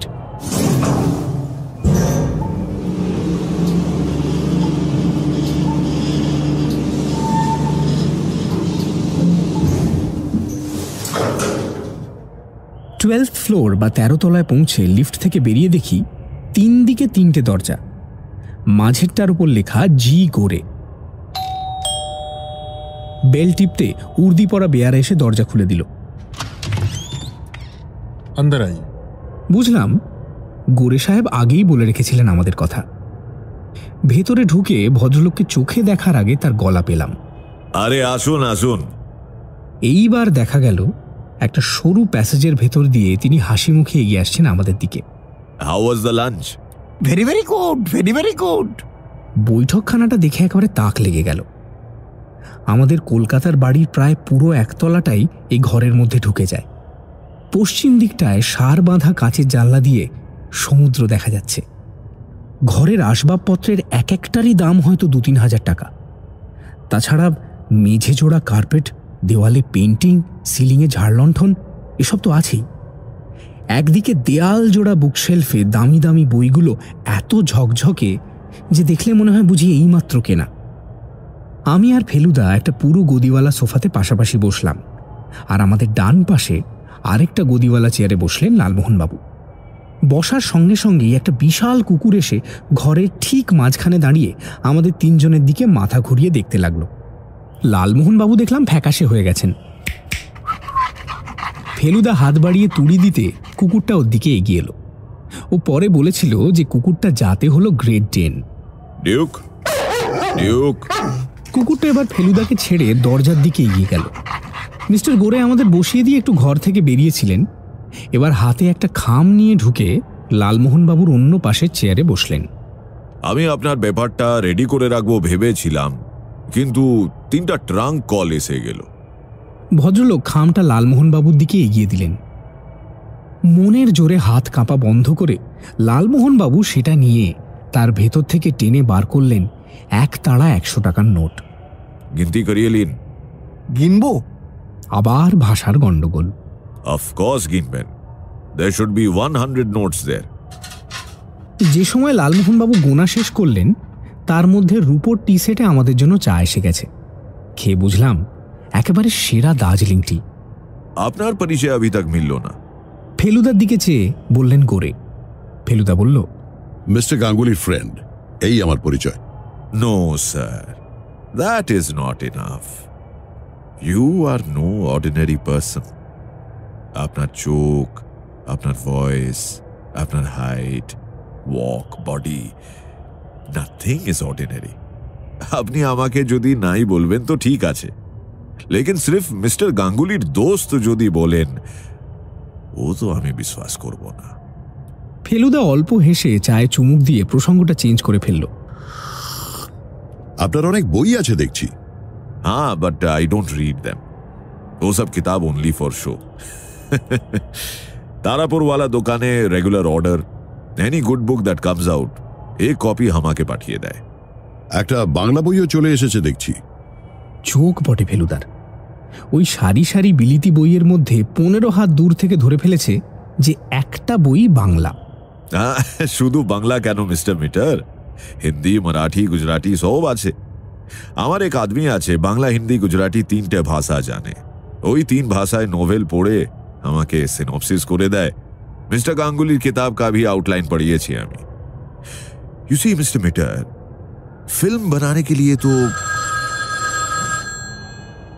ঘরে টেলিফোন বেজে উঠেছে। Excuse me.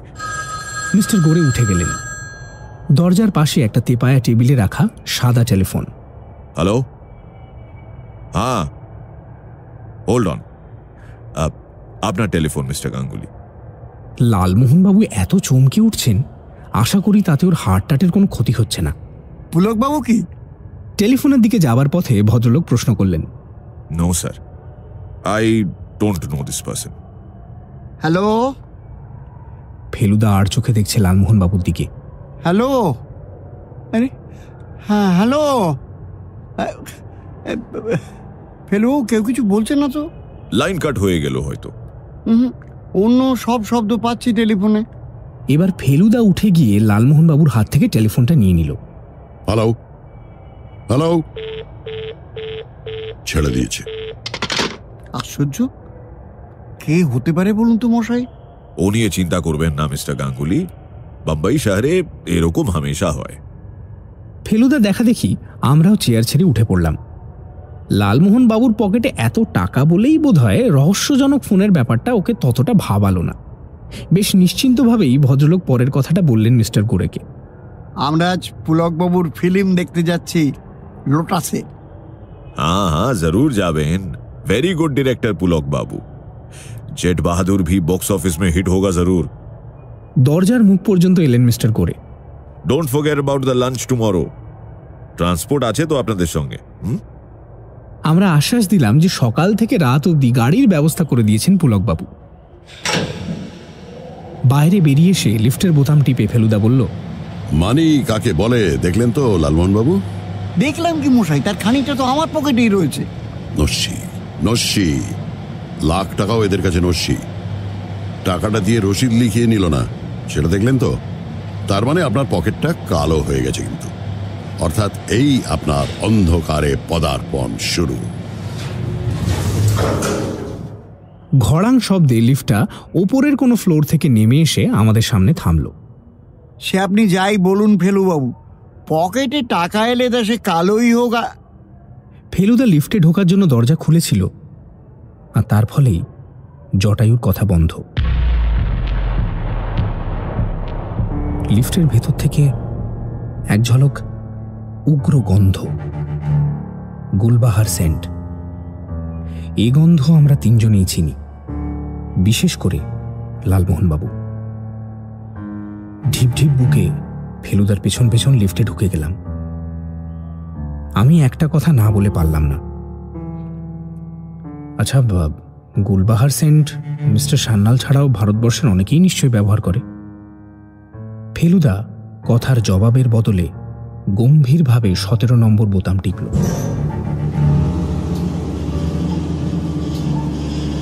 আমরা আরো 5 তলা উপরে উঠে গেলাম। অন্যান্য তলার মতোই 17 নম্বরেও 3খানা ঘর। বাঁদিকের দরজায় লেখা এইচ হেকরত। ফেলুদা বলল এটা নাকি জার্মান নাম। ডান দিকের দরজায় লেখা NC মানসুখানি, নির্ঘাত সিন্ধি নাম। মাঝখানের দরজায় কোনো নাম নেই। ফ্ল্যাট খালি মশাই? নাও হতে পারে, সবাই দরজায় নাম লাগায় না। ইনফ্যাক্ট আমার বিশ্বাস এ ফ্ল্যাটের লোক রয়েছে। আমরা দুজনেই ফেলুদার দিকে চাইলাম। যে কলিং বেলের বোতাম ব্যবহার হয় না তাতে ধুলো জমে থাকা উচিত, অথচ এটা ভালো করে কাছ থেকে দেখুন আর অন্য দুটোর সঙ্গে মিলিয়ে দেখুন। কাছে গিয়ে দেখেই বুঝলাম ফেলুদা ঠিক বলেছে। দিব্যি চকচক করছে বোতাম, ধুলো লেশমাত্র নেই। টিপবেন নাকি মশাই? ফেলুদা অবশ্য বোতাম টিপল না। তার বদলে যেটা করলো সেটা আরো অনেক বেশি তাজ্জব ব্যাপার। মাটিতে উপুর হয়ে শটান শুয়ে নাকটা লাগিয়ে দিল দরজার নিচে 1/2 ইঞ্চি ফাঁকটাতে। তারপর বার দুয়েক জোরে নিঃশ্বাস টেনে উঠে পড়ে বলল, কড়া কফির গন্ধ। তারপর যেটা করলো সেটাও অদ্ভুত। লিফট ব্যবহার না করে 18 তলা থেকে সিঁড়ি ধরে নামতে শুরু করল। প্রত্যেক তলাতেই থেমে প্রায় 1/2 মিনিট ধরে ঘুরে ঘুরে কি যে দেখলো তা ওই জানে। সব সেরে নিচে যখন নামলাম তখন ঘড়িতে 5টা বেজে 10।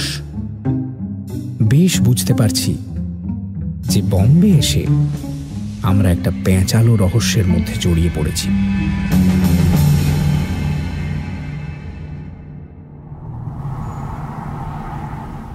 আপনাকে একটু জেরা করলে আপনার আপত্তি হবে না আশা করি। কথাটা বলল ফেলুদা লালমোহন বাবুকে উদ্দেশ্য করে। মিনিট 10 হলো শিবাজি কাসল থেকে ফিরেছি। রিসেপশনে খবর পেয়েছি যে এই 1/2 ঘন্টা আগে, তার মানে যখন আমরা শিবাজি কাসলের সিঁড়ি দিয়ে নামছিলাম তখন লালমোহন বাবুর একটা ফোন এসেছিল। কে করেছিল তা জানা নেই। আসলে পুলকই বারবার করছে, পুলক ছাড়া আর কেউ হতেই পারে না। এখন আমাদের ঘরে বসে ফেলুদার প্রশ্নটা শুনে লালমোহন বাবু বললেন, পুলিশের জেরাতেই যখন ফ্লাইং কালার্সে বেরিয়ে এলুম তখন আর আপনার জেরে কি আপত্তি থাকতে পারে? আচ্ছা, মিস্টার সান্যালের প্রথম নামটা তো আপনার জানা নেই? না মশাই, ওটা তো জিজ্ঞেস করাই হয়নি। লোকটার একটা পরিষ্কার বর্ণনা দিন তো। না, আপনার বইয়ে যেরকম আধখ্যাচড়া বর্ণনা থাকে সেরকম নয়। লালমোহন বাবু গলা খাঁকড়িয়ে ভুরু কুঁচকলেন। হাইট এই ধরুন গিয়ে। আপনি কি একটা মানুষের হাইটটাই প্রথম দেখেন? তা তেমন লম্বা বা বেটে হলে? ইনি কি খুব লম্বা? তা অবশ্যই না। খুব বেটে? না, তাও অবশ্যই না। তাহলে হাইট পরে, আগে মুখ বলুন। সন্ধেবেলায় দেখেছি। আমার বাইরের ঘরের বাল্বটা আবার 40 পাওয়ারের তো। তাও বলুন। চওড়া মুখ, চোখ আপনার মানে চোখে চশমা, দাড়ি আছে, চাপ দাড়ি, কোপ আছে, দাড়ির সঙ্গে জোড়া ফ্রেঞ্চ কাট। এই সেরেছে, তা বোধহয় নয়, ওই ঝুলপির সঙ্গেও জোড়া। তারপর কাঁচা পাকা মেশানো চুল, ডান দিকে না না না না না ডান দিকে না, বাঁ দিকে সিঁথি, দাঁত পরিষ্কার, ফলস টিথ বলে তো মনে হলো না। গলার স্বর মাঝারি মানে কি জানেন, মানে ওই মোটাও না সরুও না আর কি। হাইট মাঝারি। ভদ্রলোক আপনাকে একটা ঠিকানা দিয়েছিলেন না বম্বের? বলেছিলেন অসুবিধে হলে একে ফোন করবেন, বেশ হেল্পফুল। দেখেছেন, বেমালুম ভুলে গেছিলাম। আজ যখন পুলিশ জেরা করলো তখনও বলতে ভুলে গেল মশাই। আমাকে বললেই চলবে। দাঁড়ান দেখি। জটায়ু তার মানিব্যাগ থেকে একটা ভাঁজ করা নীল কাগজ বার করে ফেলুদাকে দিলেন। ফেলুদা সেটা খুব মন দিয়ে দেখল, কারণ লেখাটা মিস্টার সান্যালের নিজের। তারপর কাগজটা আবার ভাঁজ করে নিজের ব্যাগের মধ্যে রেখে দিয়ে বলল, তোপসে নাম্বারটা চা তো, 253418। আমি অপারেটরকে নাম্বার দিয়ে দিলাম। ফেলুদা ইংলিশে কথা বলল, hello, could I speak to Mr. Desai, please? আচ্ছা ফ্যাসাদ, এই নাম্বারে নাকি মিস্টার দেসাই বলে কেউ থাকেই না। যিনি থাকেন তার পদবী পারেক, আর গত 10 বছর তিনি এই নাম্বারেই আছেন। লালমোহন বাবু, সান্যালকে আপনার নেক্সট গল্প বিক্রি করার আশা ছাড়ুন। লোকটি অত্যন্ত গোলমেলে, এবং আমার বিশ্বাস আপনি যে প্যাকেটটি বয়ে আনলেন সেটিও অত্যন্ত গোলমেলে। মানে সত্যি বলতে কি মশাই, লোকটিকে আমারও কেন জানি বিশেষ সুবিধের বলে মনে হচ্ছিল না। আপনার ওই কেন জানি কথাটা আমার মোটেই ভালো লাগে না। কেন সেটা জানতে হবে, বলতে হবে। চেষ্টা করে দেখুন তো পারেন কিনা। লালমোহন বাবুর অবশ্য ফেলুদার কাছে ধমক খাওয়ার অভ্যেস আছে। এটাও জানি যে উনি সেটা মাইন্ড করেন না, কারণ ধমক খেয়ে খেয়ে ওর লেখা যে অনেক ইমপ্রুভ করে গেছে সেটা উনি নিজেই স্বীকার করেন। লালমোহন বাবু সোজা হয়ে বসলেন। শুনুন মশাই, 1 নম্বর লোকটা সোজাসুজি মুখের দিকে তাকিয়ে কথা বলে না। 2 নম্বর, সব কথা অত গলা নামিয়ে বলার কি দরকার আমি তাও জানি না। ভাবখানা যেন কোনো গোপন পরামর্শ করতে এসেছেন। আর 3 নম্বরটা হলো গিয়ে 3 নম্বর। দুঃখের বিষয় 3 নম্বরটা যে কি সেটা লালমোহন বাবু অনেক ভেবেও মনে করতে পারলেন না। 6:30টায় লোটাসে ইভিনিং শো, তাই আমরা 6টা নাগাদ উঠে পড়লাম। আমরা মানে আমি আর লালমোহন বাবু। ফেলুদা বলল যাবে না, কাজ আছে। ব্যাগের ভেতর থেকে ওর সবুজ নোট বইটা বেরিয়ে এসছে, তাই কাজটা যে কি সেটা বুঝতে আর বাকি রইল না। ওয়ার্ল্ডলিতে ফিরে যেতে হলো আমাদের, কারণ সেখানেই লোটাস সিনেমা। লালমোহন বাবুর বেশ নার্ভাস অবস্থা। পুলকবাবু কেমন পরিচালক সেটা তীরন্দাজ ছবি দেখেই মালুম হবে। বললেন, 3টে ছবি যখন পরপর হিট করেছে তখন একেবারে কি আর ওয়াক্থু হবে? কি বলো তপেশ? আমি আর কি বলবো, আমি নিজেও তো ঠিক ওই কথাটা ভেবেই মনে জোর আনছি। পুলকবাবু ম্যানেজারকে বলতে ভোলেননি, রয়্যাল সার্কেলে 3টে সিট আমাদের জন্য রাখা ছিল। এটা ছবির রিপিট শো, তাই হলে এমনিতেই অনেক সিট খালি ছিল। ইন্টারভ্যালের আগেই বুঝতে পারলাম যে তীরন্দাজ হচ্ছে একেবারে 100% কোডোপাইরিন মার্কা ছবি। এর মধ্যেই অন্ধকারে বেশ কয়েকবার আমরা দুজন পরস্পরের দিকে মুখ চাওয়াচাওয়ি করেছি। হাসি পাচ্ছিল, আবার সেই সঙ্গে জেট বাহাদুরের কি অবস্থা হবে আর তার ফলে জটায়ুর কি অবস্থা হবে সেটা ভেবে কষ্টও হচ্ছিল। ইন্টারভ্যালে বাতি জ্বললে পর লালমোহনবাবু দীর্ঘশ্বাস ফেলে বললেন, গড় পাড়ের ছেলে, তুই একদিন এই করে চুল পাকালি। তারপর একটা গ্যাপ দিয়ে আমার দিকে ফিরে বললেন, ফি পুজোয় পাড়া একটা করে থিয়েটার করত, যদ্দূর মনে পড়ছে বিকম ফেল। তার কাছে আর কি আশা করা যায় বলতো? ইন্টারভ্যালের শেষে বাতি নেভার সঙ্গে সঙ্গে আমরা হল ছেড়ে বেরিয়ে এলাম। ভয় ছিল পুলকবাবু বা তার দলের যদি কেউ বাইরে থাকে, কিন্তু সেরকম কাউকে দেখলাম না। যদি জিজ্ঞেস করে তো বলে দেবো ফার্স্ট ক্লাস। পকেটে কড়কড়ে নোটগুলো না থাকলে মনটা সত্যিই ভেঙে যেত তপেশ। গাড়িটা হাউসের সামনেই উল্টো দিকের ফুটপাতে পার্ক করা ছিল। লালমোহনবাবু সেদিকে না গিয়ে একটা দোকানে ঢুকে 1 ঠোঙা ডালমুট, 2 প্যাকেট বাঙ্গারামের বিস্কুট, 6টা কমলা লেবু আর 1 প্যাকেট প্যারিল লজেন্সুস কিনে আনলেন। বললেন, হোটেলের ঘরে বসে হঠাৎ হঠাৎ খিদে পায়, তখন এগুলো কাজে দেবে। দুজনে 2 হাত বোঝাই প্যাকেট নিয়ে গাড়িতে উঠলাম, আর উঠেই বাঁই করে মাথাটা ঘুরে গেল। গাড়ির ভেতরে গুলবাহার সেন্টের গন্ধ। আসার সময় ছিল না, এই 1.5 ঘন্টার মধ্যে হয়েছে। মাথা ঝিমঝিম করছে তপেশ, এ ভূতের উপদ্রব ছাড়া কিচ্ছু না। সান্নাল খুন হয়েছে, আর সেন্ট মাখা ভূত আমাদের ঘাড়ে এসে চেপেছে, বুঝলে?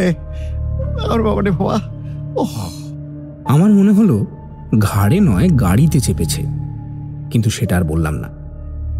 ড্রাইভারকে জিজ্ঞেস করাতে সে বলল সে বেশিরভাগ সময় গাড়িতেই ছিল, কেবল মিনিট 5 জন্য কাছেই একটা রেডিও টেলিভিশনের দোকানের সামনে দাঁড়িয়ে ফুল খিলে গুলশান গুলশান দেখেছে। হ্যাঁ, গন্ধ সেও পাচ্ছে বই কি, কিন্তু গাড়ির ভেতরে কি করে এমন গন্ধ হয় সেটা কিছুতেই তার মগজে ঢুকছে না। ব্যাপারটা তার কাছেও একেবারেই আজব। হোটেলে ফিরে এসে কথাটা ফেলুদাকে বলতে ও বলল, রহস্য যখন জাল বিস্তার করে তখন এইভাবেই করে লালমোহন বাবু। এ না হলে জাত রহস্য হয় না, আর তা না হলে ফেলু মিত্তিরের মস্তিষ্ক পুষ্টি হয় না। কিন্তু আমি জানি আপনি কি প্রশ্ন করবেন লালমোহন বাবু। না, কিনারা এখনো হয়নি। এখন শুধু জালের ক্যারেক্টারটা বোঝার চেষ্টা করছি। আমি ধাঁ করে একটা গোয়েন্দা মার্কা প্রশ্ন ছুড়লাম, তুমি বেরিয়েছিলে বলে মনে হচ্ছে?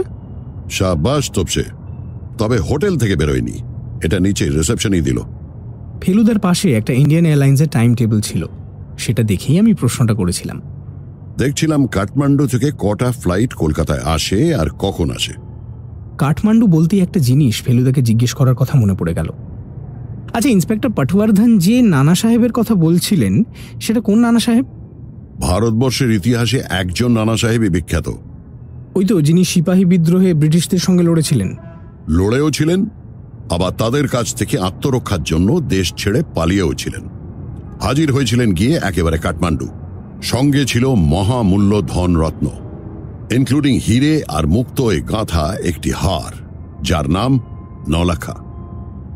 সেই হার শেষ পর্যন্ত চলে যায় নেপালের জং বাহাদুরের কাছে। তার পরিবর্তে জং বাহাদুর 2টি গ্রাম দিয়েছিলেন নানা সাহেবের স্ত্রী কাশীবাইকে। আচ্ছা, এই হার কি নেপাল থেকে চুরি হয়ে গেছে নাকি? পাটবর্ধনের কথা শুনে তো তাই মনে হয়।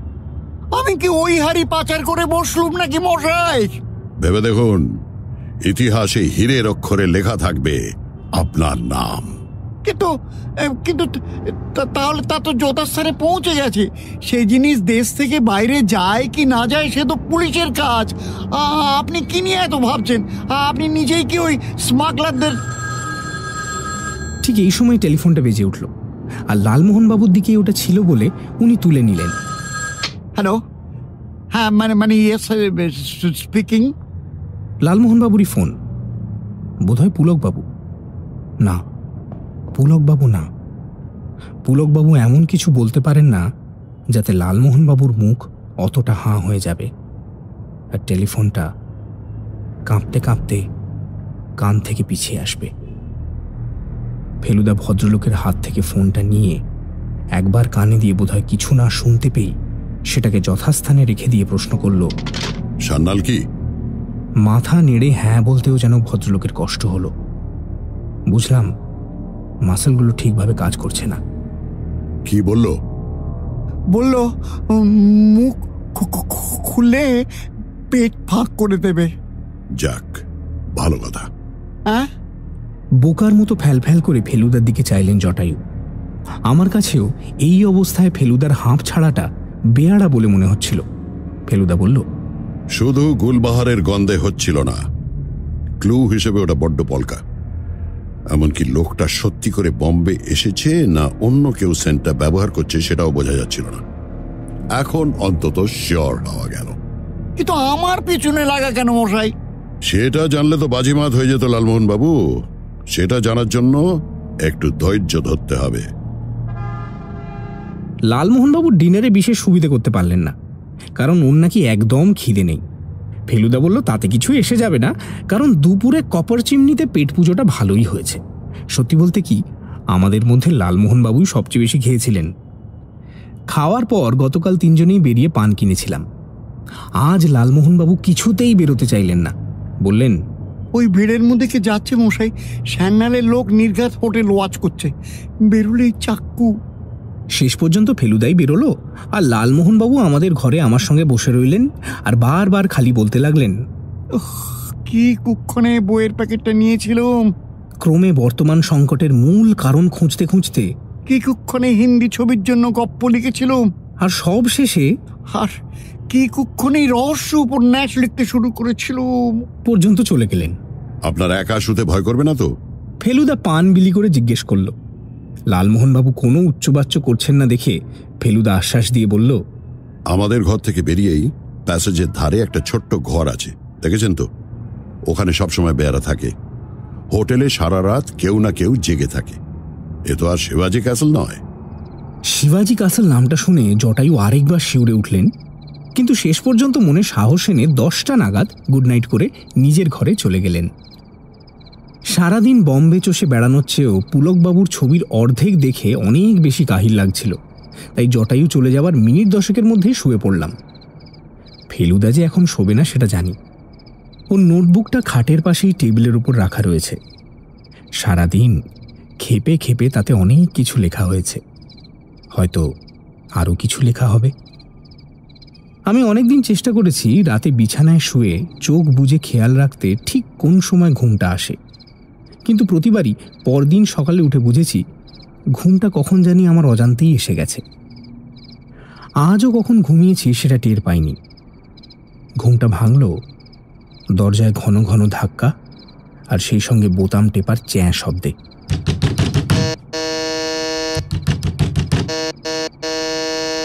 উঠে দেখি ফেলুদা ল্যাম্প তখনও জ্বলছে, আর বালিশের পাশে রাখা আমার ঘড়িতে বলছে রাত 1:45।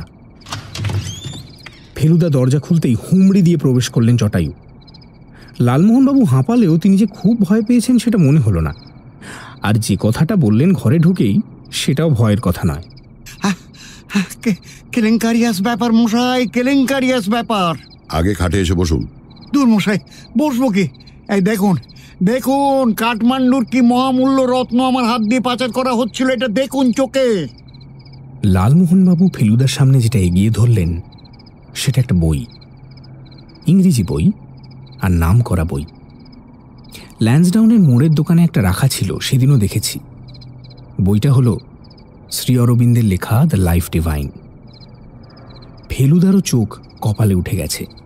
তার উপর আবার বাঁধাই এর গন্ডগোল। প্রথম 30 পাতার পর কয়েকটা পাতা পরস্পরের সঙ্গে ছেঁটে আছে। এ বই না দেখে কিনলে তো পুরো টাকাটা ডেড লস মশাই। পন্ডিচেরির বাইন্ডার এরকম কাঁচা কাজ করবে আপনি ভাবতে পারেন?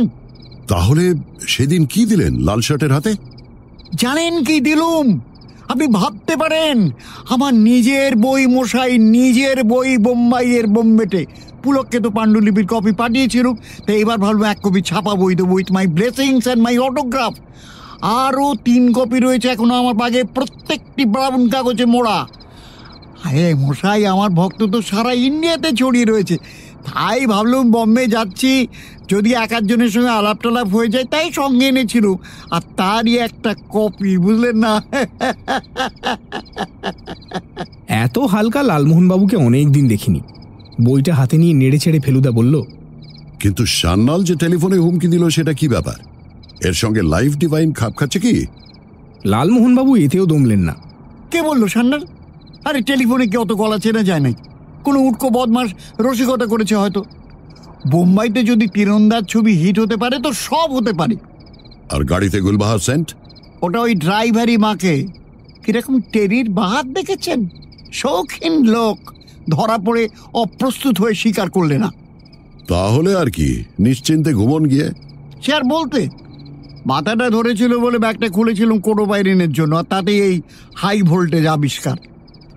যাক, রহস্য যখন মিটেই গেল, তখন আপনিও বরং একটু আধ্যাত্মিক বিষয় অধ্যয়নে মনোনিবেশ করুন। বইটা দেখে গেলুম। Good night. লালমোহনবাবু চলে গেলেন, আর আমিও আবার নিজের জায়গায় এসে শুলাম।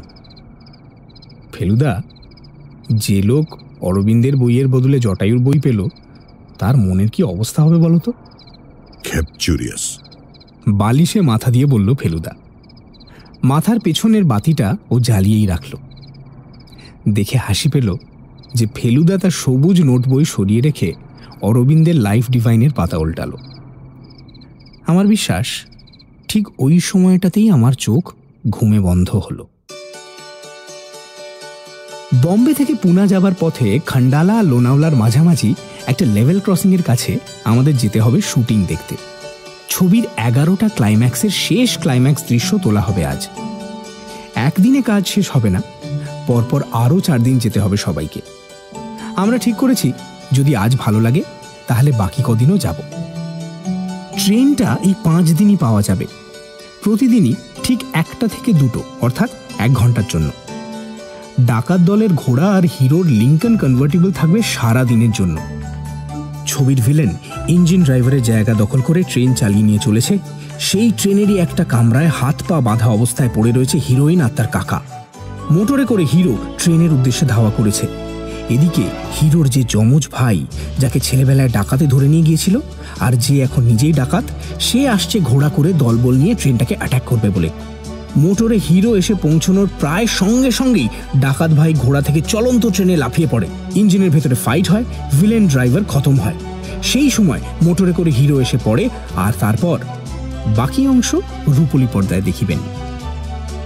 আসলে শেষটা নাকি 3 রকম ভাবে তোলা হবে, তারপর পর্দায় যেটা বেশি ভালো লাগে সেটা রাখা হবে। পুলকবাবু সকালে 3 মিনিটের জন্য ঢু মেরে গেলেন। আমাদের ব্যবস্থা সব ঠিকঠাক জেনে বললেন, কোথায় এই জেলালু, তোকে দেখেই বোঝা যাচ্ছে তীরন্দাজ তোর খুব ভালো লেগেছে। হ্যাঁ, কে? আসলে লালমোহনবাবু সকাল থেকেই রাত্রিরের ঘটনাটা ভেবে ক্ষণে ক্ষণে আপন মনে হেসে ফেলছিলেন। পুলকবাবুর সামনে সেই হাসিটাই বেরিয়ে পড়েছিল। এখন পুলকবাবুর কথা শুনে আরো জোরে হেসে বললেন, ও গড়পাড়ের ছেলে, তুমি দেখালে ভাই। ফিরতে রাত হবে, তাই ফেলুদা বলল হাত ব্যাগগুলো সঙ্গে নিয়ে যেতে। কালকের কেনা কমলালেবু, বিস্কুট, লজেন্স ইত্যাদি 3 ব্যাগে ভাগ করে দেওয়া হলো। আর লালমোহনবাবুর ক্যাশ 10,000 টাকা ম্যানেজারের জিম্মায় সিন্ধুকে রেখে রসিদ নিয়ে নেওয়া হলো। কি জানি বাবা, ফিল্মের ডাকাতের দলে আসল ডাকাত যে ঢুকে পড়বে না একটা, তার কি গ্যারেন্টি বলো? ফেলুদা সকালে একবার বেরিয়েছিল, বলল ওর নাকি সিগারেটের স্টক ফুরিয়েছে। যেখানে যাচ্ছি সেখানে কাছাকাছির মধ্যে নাও পাওয়া যেতে পারে। ও ফেরা 10 মিনিটের মধ্যে আমরা রওনা দিয়ে দিলাম। আজও দেখলাম গাড়িতে গুলবাহারের গন্ধটা কিছুটা রয়ে গেছে।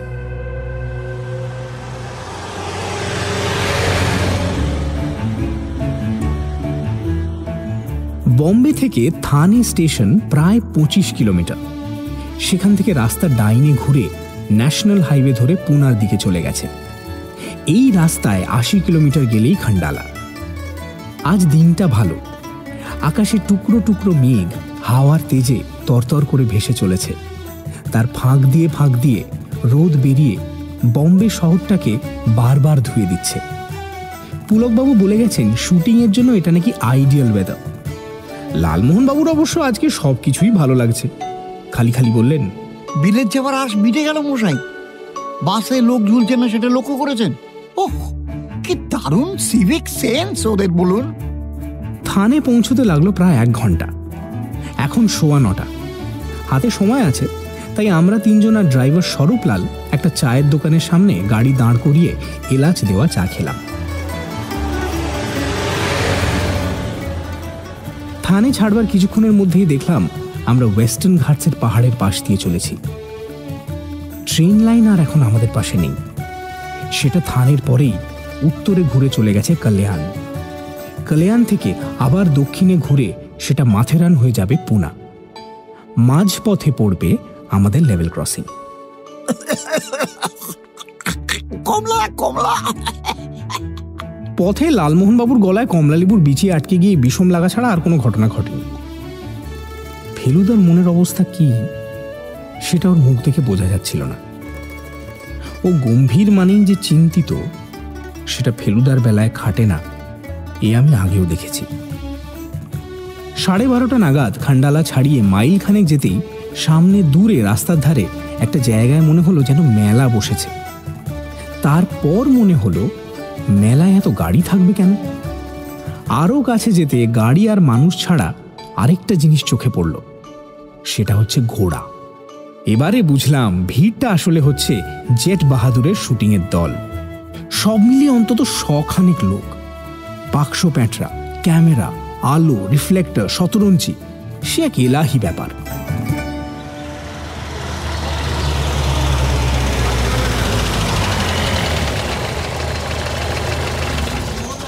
আমাদের গাড়িটা একটা অ্যাম্বাসেডর আর একটা বাসের মাঝখানে একটু ফাঁক পেয়ে তার ভেতরে ঢুকে থেমে গেল।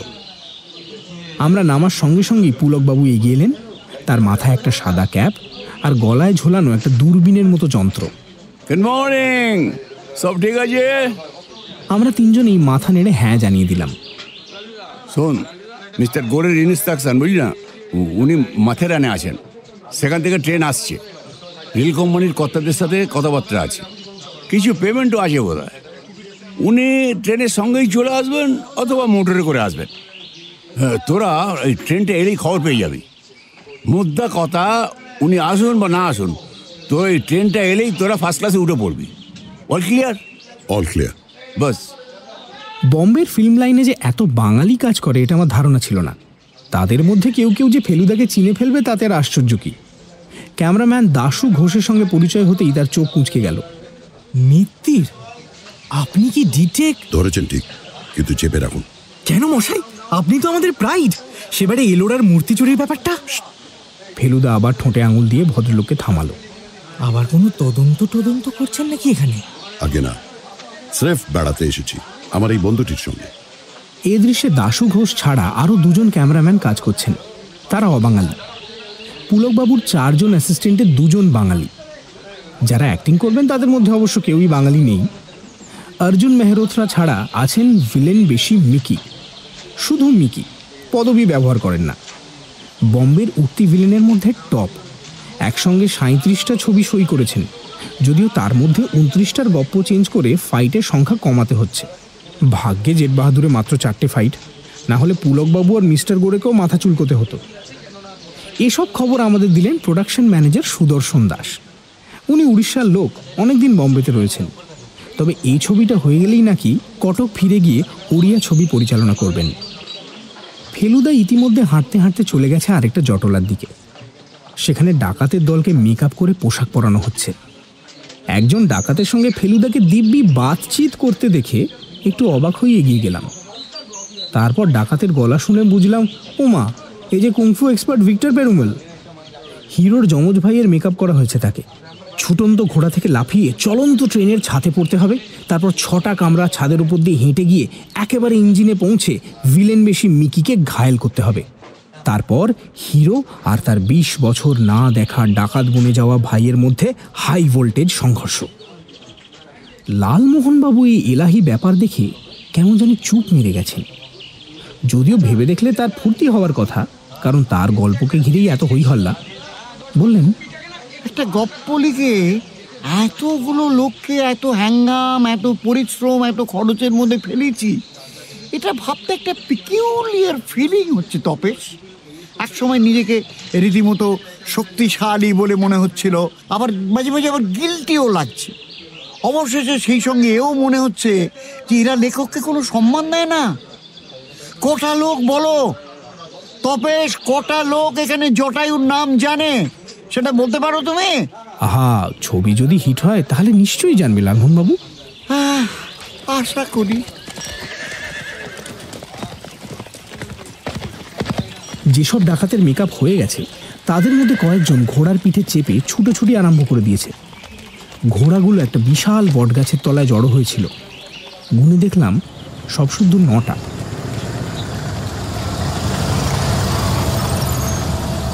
মিনিট খানেকের মধ্যেই নীল কাঁচ তোলা একটা প্রকাণ্ড সাদা লিঙ্কন কনভার্টেবল গাড়িতে হিরো আর ভিলেন এসে হাজির হলো। হিরোইনের দরকার লাগবে না, কারণ ট্রেনের কামরায় বন্দি অবস্থায় তার শটগুলো নাকি স্টুডিওতেই তোলা হবে। সেটা এক হিসেবে ভালো। এই 2 পুরুষ তারকা গাড়ি থেকে নামতেই চারিদিকে যা শোরগোল পড়ে গেল। হিরোইন থাকলে না জানি কি হতো। সুদর্শনবাবু চা এনে দিয়েছিলেন। আমরা খাওয়া শেষ করে পেয়ালা ফেরত দিচ্ছি, এমন সময় মাঝখাই গলায় লাউডস্পিকারের হাঁক শোনা গেল।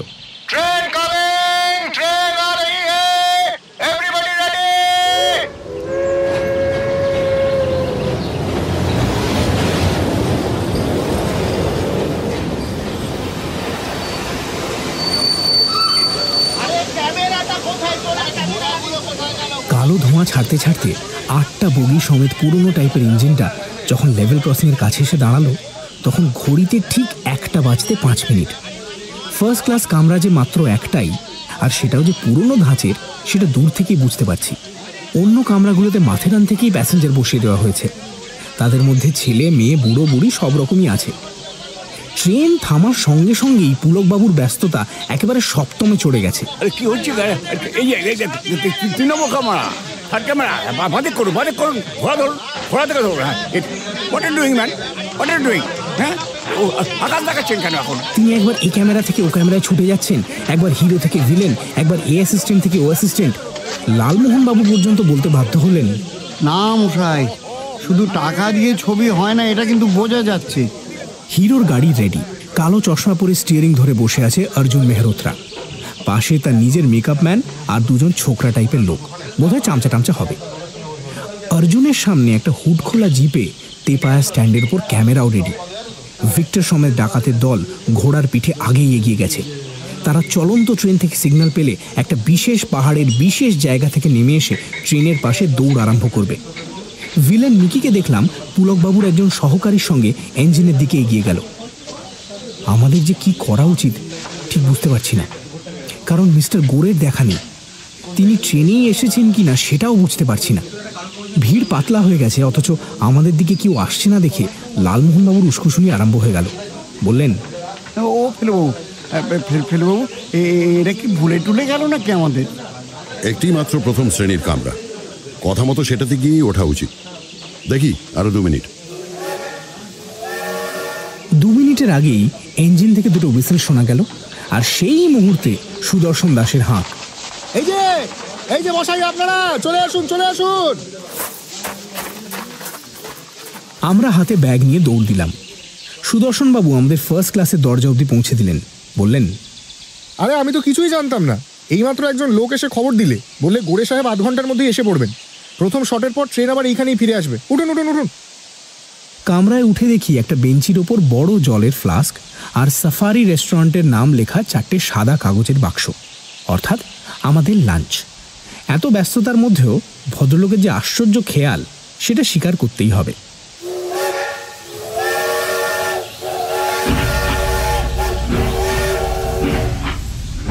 আরেকটা হুইসেলের সঙ্গে একটা ঝাঁকুনি দিয়ে গাড়ি ছেড়ে দিল। আমরা 3জন জানলা দিয়ে বাইরের কাণ্ড কারখানা দেখবার জন্য তৈরি হলাম। একেবারে নতুন অভিজ্ঞতা, তাই মনে একটা বেশ রোমাঞ্চ ভাব হচ্ছিল।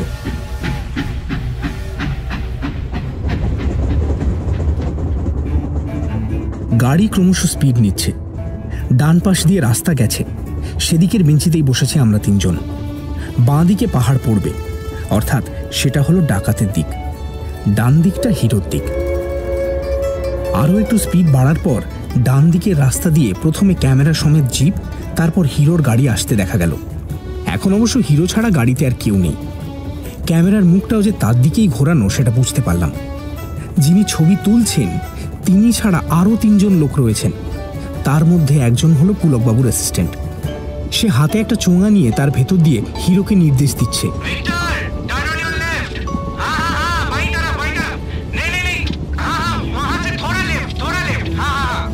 আর দুটো ক্যামেরার একটার সঙ্গে পুলকবাবু রয়েছেন, সেটা রয়েছে ট্রেনেরই একটা কামরার ভেতরে। তৃতীয় ক্যামেরাটা রয়েছে ট্রেনের পেছন দিকের শেষ কামরার ছাদে। হিরো তেমন জোরে গাড়ি চালাচ্ছে না দেখে আমার মনটা দমে গিয়েছিল, কিন্তু ফেলুদা বলল ওটা ছবিতে নাকি জোরেই মনে হবে, কারণ ক্যামেরার স্পিড কমিয়ে শটটা নেওয়া হচ্ছে। তাছাড়া যতটা আসতে ভাবছিস ততটা আসতে কিন্তু যাচ্ছে না গাড়িটা, কারণ আমাদের ট্রেনটাও তো চলছে সঙ্গে সঙ্গে, আর চলেছে বেশ জোরেই। ঠিক কথা, এটা আমার খেয়ালই হয়নি। কিছুক্ষণের মধ্যে ক্যামেরার হিরোর গাড়ি আমাদের কামরা ছাড়িয়ে চলে গেল। পুরনো কামরা, তাই জানলায় গরাদ নেই। গলা বাড়িয়ে আরও কিছুক্ষণ দেখার ইচ্ছে ছিল, কিন্তু ফেলুদা বাধা দিয়ে বলল, জেড বাহাদুর ছবি দেখতে গিয়ে যদি পর্দায় দেখিস তুই গলা বাড়িয়ে শুটিং দেখছিস, সেটা কি খুব ভালো হবে? লোভ সংবরণ করে উল্টো দিকে জানলার ধারে বসবো বলে সিট ছেড়ে দাঁড়িয়েছি, ঠিক সেই সময় নাকে গন্ধটা এলো। ফেলুদা দেখি আমার পাশে নেই, তার দৃষ্টি বাথরুমের দরজার দিকে। সে এক লাফে উল্টো দিকে চলে গেছে, তার ডান হাত কোটের পকেটে। বন্দুক বার করে লাভ নেই মিস্টার মিতির, অলরেডি একটা রিভলভার আপনার দিকে পয়েন্ট করা আছে। এবার দেখলাম পাহাড়ের দিকে দরজাটা খুলে গেল। একজন লোক হাতে একটা রিভলভার নিয়ে দরজা ঠেলে ভেতরে ঢুকে দরজার মুখেই দাঁড়িয়ে রইল। একে কি দেখেছি আগে? হ্যাঁ, এই তো সেই লাল শার্ট, কিন্তু আজের পোশাক অন্য। আর চেহারায় যে হিংস্র ভাব দেখছি, সেটা সেদিন এয়ারপোর্টে দেখিনি। আজ এই অবস্থায় দেখে বুঝছি লোকটা একেবারে নিখাদ খুনে। তার হাতে রিভলভারটা তাক করা রয়েছে সোজা ফেলুদার দিকে। এবার বাথরুমের দরজাটা অল্প ফাঁক অবস্থা থেকে পুরো খুলে গেল, আর সেই সঙ্গে কামরাটা ভরে গেল গুলবাহারের গন্ধে। সান্নালি বোটে, আর আপনার সঙ্গে আমার আসল দরকার মিস্টার গাঙ্গুলি। বইয়ের প্যাকেটটা নিশ্চয়ই ফেলে রেখে আসেননি। ব্যাগটা খুলুন, খুলে বার করে দিন। না দিলে কি ফল হবে সেটা আর বললাম না। কি প্যাকেটের কথা বলছি বুঝেছেন নিশ্চয়ই। আপনারই বই আপনার হাতে নিশ্চয়ই তুলে দিয়ে আসেনি সেদিন এয়ারপোর্টে। বার করুন, বার করুন। আপনি ভুল করছেন, প্যাকেট ওর কাছে নেই, আমার কাছে। ট্রেনের শব্দের জন্য সকলকেই চেঁচিয়ে কথা বলতে হচ্ছে, কিন্তু ফেলুদার গম্ভীর গলা চাপা অবস্থাতেই ট্রেনের শব্দ ছাপিয়ে সান্নালের কানে পৌঁছেছে। কারণ চশমার পেছনে ভদ্রলোকের চোখ দুটো জ্বলে উঠল।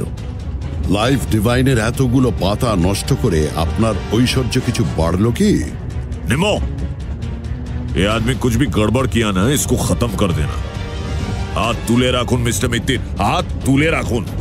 গুন্ডাটার দিকে আর দৃষ্টি দিয়ে খসখসে গলায় বললেন সান্নাল, আপনার ঝুঁকিটা একটু বেশি হয়ে যাচ্ছে নাকি? আপনি যে জিনিসটা চাইছেন সেটা পেলেই তো আর আমাদের ছেড়ে দেবেন না, খতম আমাদের এমনিতেই করবেন।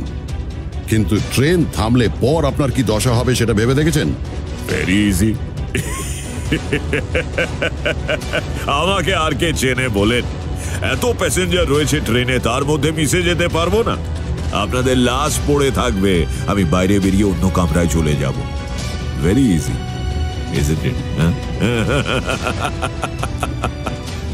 ফেলুদার সঙ্গে অনেক রকম সংকটের মধ্যে পড়ে আমার সাহস বেড়ে গিয়েছে ঠিকই, কিন্তু একটা কারণে এই মুহূর্তে সাহস আনার অনেক চেষ্টা সত্ত্বেও বারবার আমার সমস্ত শরীর ঠান্ডা হয়ে যাচ্ছিল। কারণ আর কিছুই নয়, ওই নিম্ন এরকম একটা নিষ্ঠুর খুনে চেহারা গল্পেই পড়া যায়। কামরার বন্ধ দরজায় ঠেস দিয়ে দাঁড়িয়ে আছে, গায়ের ফিনফিনে ফুলকারি করা শার্টটা খোলা জানলা দিয়ে আসা হাওয়াতে ফুরফুর করছে। ডান হাতটা ট্রেনের ঝাঁকুনিতে দুললেও রিভলভারটা ঠিকই ফেলুদার দিকে তাক করা রয়েছে। সান্নাল এক পা করে এগিয়ে এলেন, নাকটা জ্বলে যাচ্ছে সেন্টের গন্ধে। সান্নালের দৃষ্টি ফেলুদার ব্যাগের দিকে। এয়ার ইন্ডিয়ার ব্যাগ ফেলুদার সামনেই সিটের ওপর রাখা। লালমোহনবাবুর কি অবস্থা জানি না, কারণ তিনি এখন আমার পেছনে। ট্রেনের আওয়াজের মধ্যেও ওর হাঁপানি টানের মতো নিঃশ্বাসের শব্দ শুনতে পাচ্ছি। ট্রেন ছুটে চলেছে, তার মানে শুটিংও হয়ে চলেছে নিশ্চয়ই। মিস্টার গোড়ে কি সাংঘাতিকভাবে আমাদের ডোবালেন সেটা উনি জানেন কি? সান্নাল সিটে বসে বাক্সটার ক্যাচ টিপলেন, ঢাকনা খুলল না। বাক্সে চাবি লাগানো। চাবি কোথায়? হ্যাঁ, এটা চাবি কোথায়? মিস্টার সান্নালের সমস্ত মুখ অসহিষ্ণু রাগে কুঁচকে গেল। কোথায় চাবি? পকেটে। কোন পকেটে? ডান। আমি জানি ওই পকেটেই ফেলুদার রিভলভার। সান্নাল উঠে দাঁড়ালেন, রাগে ফুলছেন তিনি। কয়েক মুহূর্ত যেন কি করবেন বুঝতে পারছিলেন না। তারপর, এই তুমি এসো। আমার দিকে ফিরে গর্জিয়ে উঠলেন মিস্টার সান্যাল। ফেলুদাও আমার দিকে চাইল। ইঙ্গিতে বুঝলাম সে আমাকে সান্যালের আদেশ পালন করতে বলছে। যখন ফেলুদার দিকে এগোচ্ছি তখন ট্রেনের শব্দ ছাড়া আরেকটা শব্দ কানে এলো, ঘোড়ার খুরের শব্দ। এর মধ্যে কখন যে বাঁদিকে পাহাড় এসে গেছে তা খেয়ালই করিনি। ফেলুদার পকেটে যখন হাত ঢোকাচ্ছি তখন দেখলাম পাহাড়ের গা দিয়ে ধুলো উড়িয়ে ডাকাতের দল নামছে।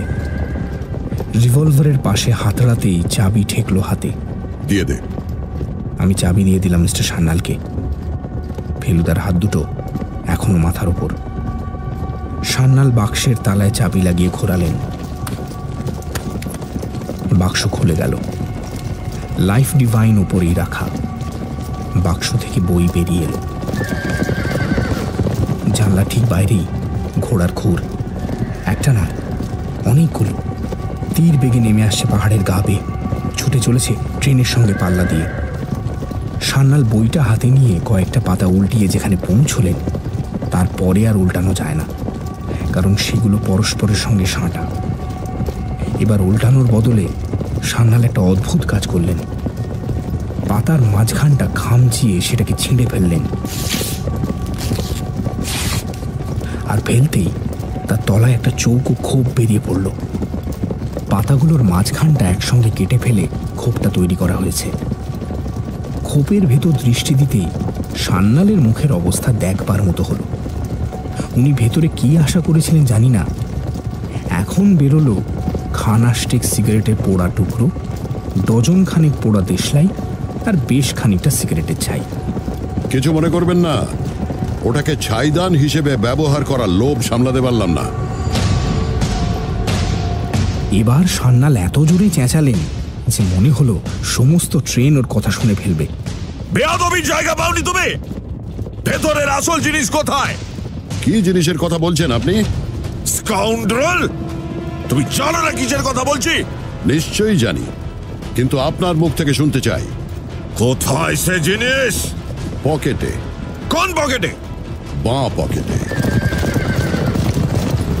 ডাকাতের দল এখন জানলার ঠিক বাইরে, কারণ পাহাড় আরো কাছে চলে এসছে। ধুলো এসে ঢুকছে আমাদের কামরায়। আমি জানি আমার উপর আবার হুকুম হবে। হাঁ করে দাঁড়িয়ে আছো কি? যাও, হাত ঢোকাও। আবার আদেশ মানতে হলো। এবার পকেট থেকে যে জিনিস বেরোলো তেমন জিনিস আমি কোনোদিন হাতে ধরিনি। হিরে আর মুক্তো দিয়ে গাঁথা এই আশ্চর্য হার একমাত্র রাজা বাদশাদের হাতেই মানায়। মিস্টার সান্যালের চোখ জলজল করছে, কিন্তু এবার রাগে নয়, লোভে, উল্লাসে। আমার হাত সান্যালের দিকে এগিয়ে গেল। ফেলুদার হাত মাথার উপর তোলা। লালমোহনবাবুর মুখ দিয়ে গোঙানির মতো শব্দ বেরোচ্ছে। ডাকাতের দল। একটা ভারী শব্দের সঙ্গে সঙ্গে আমাদের কামরাটা যেন একটু কেঁপে উঠল। আর তারপরেই দেখলাম নিম্মু কামরার মেঝেতে গড়াগড়ি দিচ্ছে, কারণ একজোড়া পা জানলা দিয়ে ঢুকে শটান সজোরে লাথি মেরেছে তার গায়ে। ফলে নিম্মুর হাতে রিভলভার ছুটে গিয়ে সিলিং এর বাতির কাঁচ চুরমার করে দিল, আর সেই সঙ্গে ফেলুদারও হাতে বিদ্যুৎ বেগে চলে এলো তার নিজের রিভলভার। এবার পাহাড়ের দিকে দরজাটা আবার খুলে গেল, আর সেই দরজা দিয়ে ডাকাতের বেশে যিনি ঢুকলেন তাকে আমরা তিনজনেই খুব ভালো করে চিনি। Thank you Victor.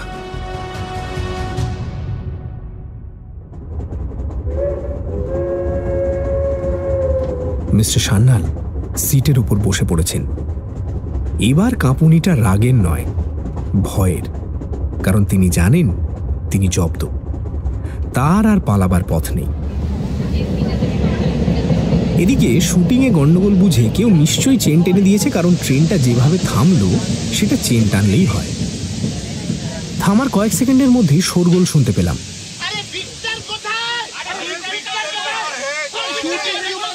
একই লোকের নাম ধরে অনেকে চিৎকার করছে।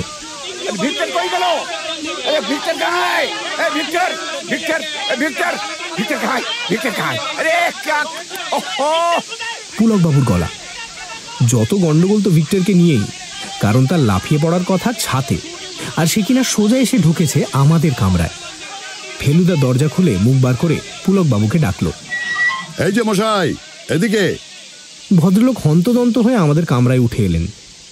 দেখে মনে হলো তার শেষ অবস্থা, কারণ শুনেছি এই ধরনের একটা শটে গন্ডগোল হওয়া মানে প্রায় 30,000 টাকা জলে যাওয়া। अब इधर खड़ा है, क्या हुआ तुम्हारा, क्या हुआ, तुम्हारा माथा खराब हो गया? আপনার ছবিতে জেট বাহাদুর আখ্যা একমাত্র ভিক্টর পেরুমালি পেতে পারে পুলকবাবু। তার মানে? পুলকবাবু অবাক হয়ে দেখলেন ফেলুদার দিকে। তার ফ্যালফ্যালে ভাবটার মধ্যে এখনো যথেষ্ট পরিমাণে বিরক্তি মেশানো রয়েছে। আর স্মাগলারের পার্টটা পরমেশ কাপুরকে না দিয়ে আপনার এঁকে দেওয়া উচিত ছিল। কি সব উল্টো পাল্টা বলছেন, ইনি কে? পুলকবাবু মিস্টার সান্যালের দিকে চেয়ে জিজ্ঞেস করলেন। ইতিমধ্যে ডান দিকের রাস্তায় দুটো নতুন গাড়ির আবির্ভাব হয়েছে, একটা পুলিশ জিপ আর একটা পুলিশ ভ্যান। জিপটা আমাদের কামরার পাশেই এসে থামল। তার থেকে নামলেন ইন্সপেক্টর পটবর্ধন। এইবার পুলকবাবুর প্রশ্নের উত্তরে ফেলুদা মিস্টার সান্যালের দিকে এগিয়ে গিয়ে 2 টানে তার দাড়ি আর গোঁফ আর আরো 2 টানে তার পরচুলা চশমাটা খুলে ফেলে দিয়ে বলল, আপনার গা থেকে গুলবাহারের গন্ধটাও টেনে খুলে ফেলতে পারলে খুশি হতাম মিস্টার গোরে, কিন্তু ওই একটি ব্যাপারে ফেলু মিত্তির অপারগ।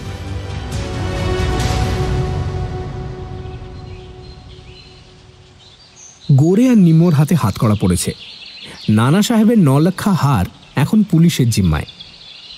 আজ যে এরম একটা ঘটনা ঘটতে পারে সেটা ফেলুদা আগেই বুঝেছিল, আর তাই ও সকালে সিগারেট কিনতে যাওয়ার নাম করে ইন্সপেক্টর পটবর্ধনের সঙ্গে দেখা করে পুলিশের ব্যবস্থা করে এসেছিল। গোরে নাকি এককালে একটানা 12 বছর কলকাতায় ছিল, শুধু ডন বস্কো নয়, সেন্ট জেভিয়ার্সেও পড়েছে, তাই বাংলাটা সে ভালোই জানে। যদিও বম্বেতে সে সচরাচর হিন্দি, মারাঠি আর ইংরেজিটাই ব্যবহার করে। রে লালু, তো ভেঙে পড়ছিস কেন?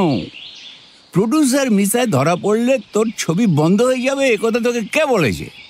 প্রশ্নটা করলেন পুলকবাবু। লালমোহনবাবু কিছুই বলেননি, কেবল ঘাড় গোঁজ করে গম্ভীর হয়ে বসেছিলেন।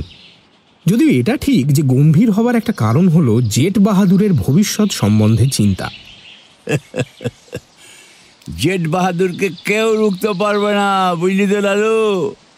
আরে গোরে চুলোয় যাক, গোল্লায় যাক, জমে দক্ষিণ দূরে যাক, কিচ্ছু যায় আসে না, বুঝলি না? আরে প্রডিউসার তো বোম্বেতে একটা নয়।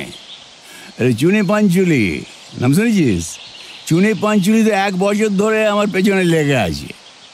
হ্যাঁ, দেখবি তোরা থাকতে থাকতে নতুন ব্যানারে আবার কাজ শুরু হয়ে গেছে। আমরা বসে আছি খান্ডালা ডাক বাংলোর বারান্দায়। চমৎকার পাহাড়ি জায়গা, বাতাসে রীতিমতো ঠান্ডার আমেজ। বম্বের অনেকেই নাকি খান্ডালায় চেঞ্জে আসে। সাফারির মাটন দো পেঁয়াজা আর নান খাওয়া শেষ হয়ে গেছে আগেই। এখন বিকেল 4:30, তাই চা আর পকোড়া চলছে। আমাদের টেবিলে আমরা 3 জনই বসেছি। পুলকবাবু ছিলেন এতক্ষণ আমাদের সঙ্গে, এইমাত্র উঠে মেহরোত্রা টেবিলে চলে গেলেন। অর্জুন মেহরোত্রার যেন একটু মনমরা ভাব। তার একটা কারণ হয়তো এই যে আজকের হিরো হচ্ছে নিঃসন্দেহে প্রদোষ মিত্তির। ইতিমধ্যে অনেকেই ফেলুদা সই নিয়ে গেছে, এমনকি ভিলেন মিকি পর্যন্ত। সেকেন্ড হিরো যে ভিক্টর পেরুমল, তাতে কোনো সন্দেহ নেই। ফেলুদা ভিক্টরকে আগে থেকেই তালিম দিয়ে রেখেছিল। বলেছিল, घोड़ा लेके जब ट्रेन के पास पहुंचेंगे तब जरा फर्स्ट क्लास कमरे की तरफ नजर रखिएगा, अगर कोई गड़बड़ देखी तो सीधा अंदर आ जाइएगा, ठीक है?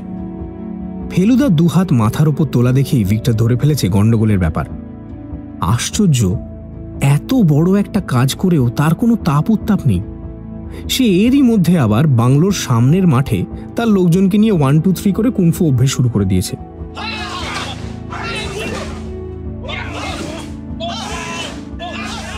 কিন্তু ব্যাপারটা হচ্ছে কি, এই এতক্ষণে প্রথম মুখ খুললেন জটায়ু। ফেলুদা ওর মুখের কথা কেড়ে নিয়ে বলল, ব্যাপারটা হচ্ছে কি, আপনি এখনো যেই তিমিরে সেই তিমিরে, তাই তো? জটায়ু একটা গোবেচারা হাসি হেসে মাথা নেড়ে হ্যাঁ বোঝালেন। ফেলুদা বলল, আপনার মনের অন্ধকার দূর করা খুব কঠিন নয়, তবে তার আগে গোর এই লোকটাকে একটু বুঝতে হবে, তাহলেই তার কার্যকলাপটা বোধগম্য হবে। প্রথমেই মনে রাখতে হবে যে সে আসলে স্মাগলার, কিন্তু ভেগ ধরেছে সম্ভ্রান্ত ফিল্ম প্রডিউসারের। আপনার গল্প থেকে সে ছবি করছে। গল্পে আপনি শিবাজি ক্যাসলে স্মাগলাররা থাকে বলে লিখেছেন। স্বভাবতই গোরে তাতে বিচলিত হয়ে পড়ে।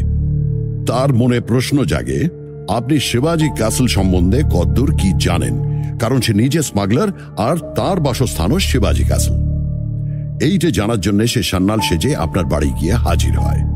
আপনার সঙ্গে আলাপ করে সে বোঝে যে ভয়ের কোনো কারণ নেই, আপনি অত্যন্ত নিরীহ নির্লিপ্ত মানুষ এবং শিবাজি ক্যাসলের ব্যাপারটা আপনার কাছে একেবারেই কাল্পনিক। সেই সময় তার মাথায় আসে আপনার হাত দিয়ে বইয়ের প্যাকেটে 9 লাখ হার পাচার করার আইডিয়া। মালটা গড়ে পাঠাচ্ছিল তারই এক গ্যাংয়ের লোককে, যে খুব সম্ভবত থাকে শিবাজি ক্যাসলেরই 17 নম্বর তলার 2 নম্বর ফ্ল্যাটে। আপনি যদি ধরা পড়েন তাহলে দোষ দেবেন সান্নালকে, গোরেকে নয়, তাই তো? অর্থাৎ সান্নালকে খাড়া করে গোরে নিজে থাকছে সেফ সাইডে। এদিকে হয়ে গেল গন্ডগোল। আপনি 50 লাখ টাকার হারের বদলে চালান করে বসলেন আপনারই 5 টাকা দামের বই। সেই বইয়ের প্যাকেট নিয়ে লাল শার্ট অর্থাৎ নিম্ন শিবাজি ক্যাসলের লিফট দিয়ে উঠছিল 17 তলায়। সেই সময় গোরেরই কোনো প্রতিদ্বন্দ্বী গ্যাংয়ের লোক নিম্নকে আক্রমণ করে প্যাকেট আদায় করার জন্য। নিম্ন তাকে খুন করে প্যাকেট যথাস্থানে চালান দিয়ে গা ঢাকা দেয়। এদিকে প্যাকেটে যে হার নেই সেই খবর পেতেই গোরেকে চলে আসতে হলো। সে তো বুঝেছে কি হয়েছে। তাকে এখন 2টো কাজ করতে হবে, 1 হার ফিরে পেতে হবে, আর 2 আমাদের খতম করতে হবে। তার একমাত্র ভরসা যে আমরা লাইফ ডিভাইনের রহস্য ভেদ করে হারটা পুলিশের হাতে জমা দিইনি। গোরে এসেই বুঝল যে সান্নালের পুনরাবির্ভাবের প্রয়োজন হবে। সান্নালি যখন মালটা পাঠিয়েছিল তখন সান্নালকেই সেটা পুনরুদ্ধার করতে হবে, তাহলে গোরের নিজের ওপর কোনো সন্দেহ পড়বে না। কিন্তু গুলবাহার, বলছি সব বলছি। গুলবাহার সেন্টের ব্যাপারটা গোরের শয়তানি বুদ্ধির আশ্চর্য উদাহরণ। এটার জন্য সে কলকাতা থেকেই তৈরি হয়েছিল। সান্নাল মানেই গুলবাহার আর গুলবাহার মানেই সান্নাল। এই ধারণা আপনার মনে বদ্ধমূল হয়ে গিয়েছিল, তাই নয় কি? তা তো একরকম হয়েছিল বই কি। বেশ, এবার মনে করে দেখুন, সেদিন গোরে আমাদের বৈঠকখানায় বসিয়ে কিছুক্ষণের জন্য ঘর থেকে বেরিয়ে গিয়েছিল।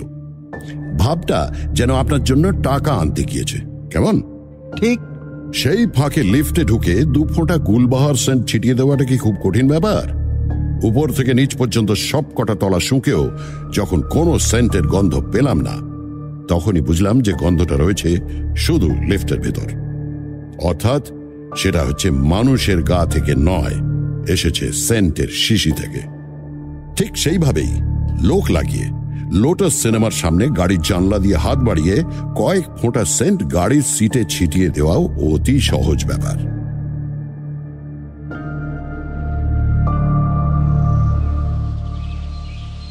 ফেলুদা বুঝিয়ে দিলে সত্যিই সহজ। লালমোহনবাবুও যে ব্যাপারটা বুঝেছেন তাতে কোনো সন্দেহ নেই, কিন্তু তবু তার মুখে হাসি ফুটছে না দেখে বেশ অবাক লাগলো। সেটা যে শেষ পর্যন্ত পুলকবাবুর একটা কথায় ফুটবে সেটা কি করে জানব? চা শেষ করে যখন শহরে ফেরার তোড়জোড় চলছে, সূর্যটা পাহাড়ের পেছনে নেমে যাওয়ায় হঠাৎ ঠান্ডা বেড়ে মাঝে মাঝে বেশ কাঁপুনি লাগিয়ে দিচ্ছে, তখন দেখি পুলকবাবু আমাদের দিকে ব্যস্তভাবে এগিয়ে আসছেন।